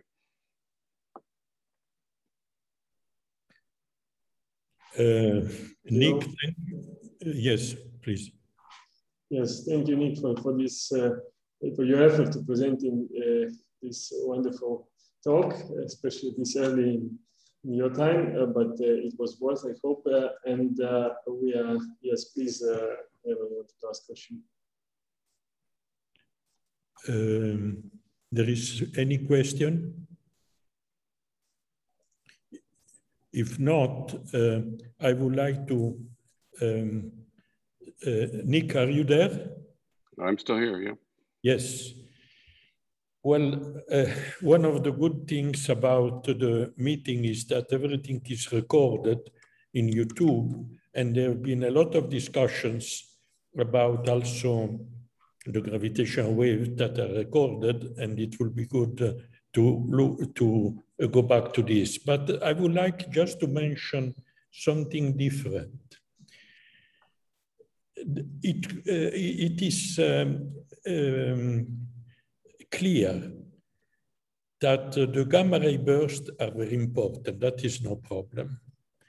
But it's also clear that there are new aspects of gamma ray burst which we have not yet used and focused on. And it is extremely important to have high resolution, more short time scale in the around 0.603 MeV. Because there are phenomena which we call the UPFAs in GRB very powerful, like 19 of 114C, which last only 2 seconds. In these 2 seconds, more than 40% of the GRB energy is emitted. 40%. And that which we call ultra prompt emission, a structure. And to know the structure on shorter and shorter time scale, therefore you need a source powerful and close enough, but you need a detector with short time scale, could be the key of a new science, of quantum process, discrete quantum process. This is a new window. And similarly, there is a new window in the early phase of the most powerful GRB, in the first fraction of second after the trigger, this time in the X-ray. Therefore, there is a new frontier to take into account. We will send you some of the recent paper which we are under, and they are on the verge, but you can already find some in the presentation done. But to tell you that there is, even in gamma ray burst, a new frontier, which is nothing to do with the gravity, because I think really the action is in the GRB on short time scale, because they can tell us about fundamental physics. We have heard some of the presentation, very exciting, about to look not to the classical, that is okay, to the quantum structure of the signal in GRB. Is fantastically important. It goes really to the heart of fundamental physics. Therefore, keep going, but be careful about time resolution. As much time resolution you can get is very, very precious. Yep, I mean, there are a number of, especially CubeSat missions that are being designed with that kind of time resolution. And so what we're doing is trying to be complementary with other gamma ray burst missions that are being planned at the same time, and then we can be simultaneous with them. Yes. To see GRBs and fit in with their. But let's be emphasized, it's not a small amount of energy which goes in this quantum effect. I'm speaking about 40% of the energy of a GRB. Yeah. Okay? Okay. Thank you again for the very, very beautiful talk, very interesting. Yes, thank you, Nicholas. We still have some 5 minutes before the roundtable starts, so we can still have some questions for all the speakers of this session or the previous session this morning. So anybody interested, please raise your hand and you can ask your question.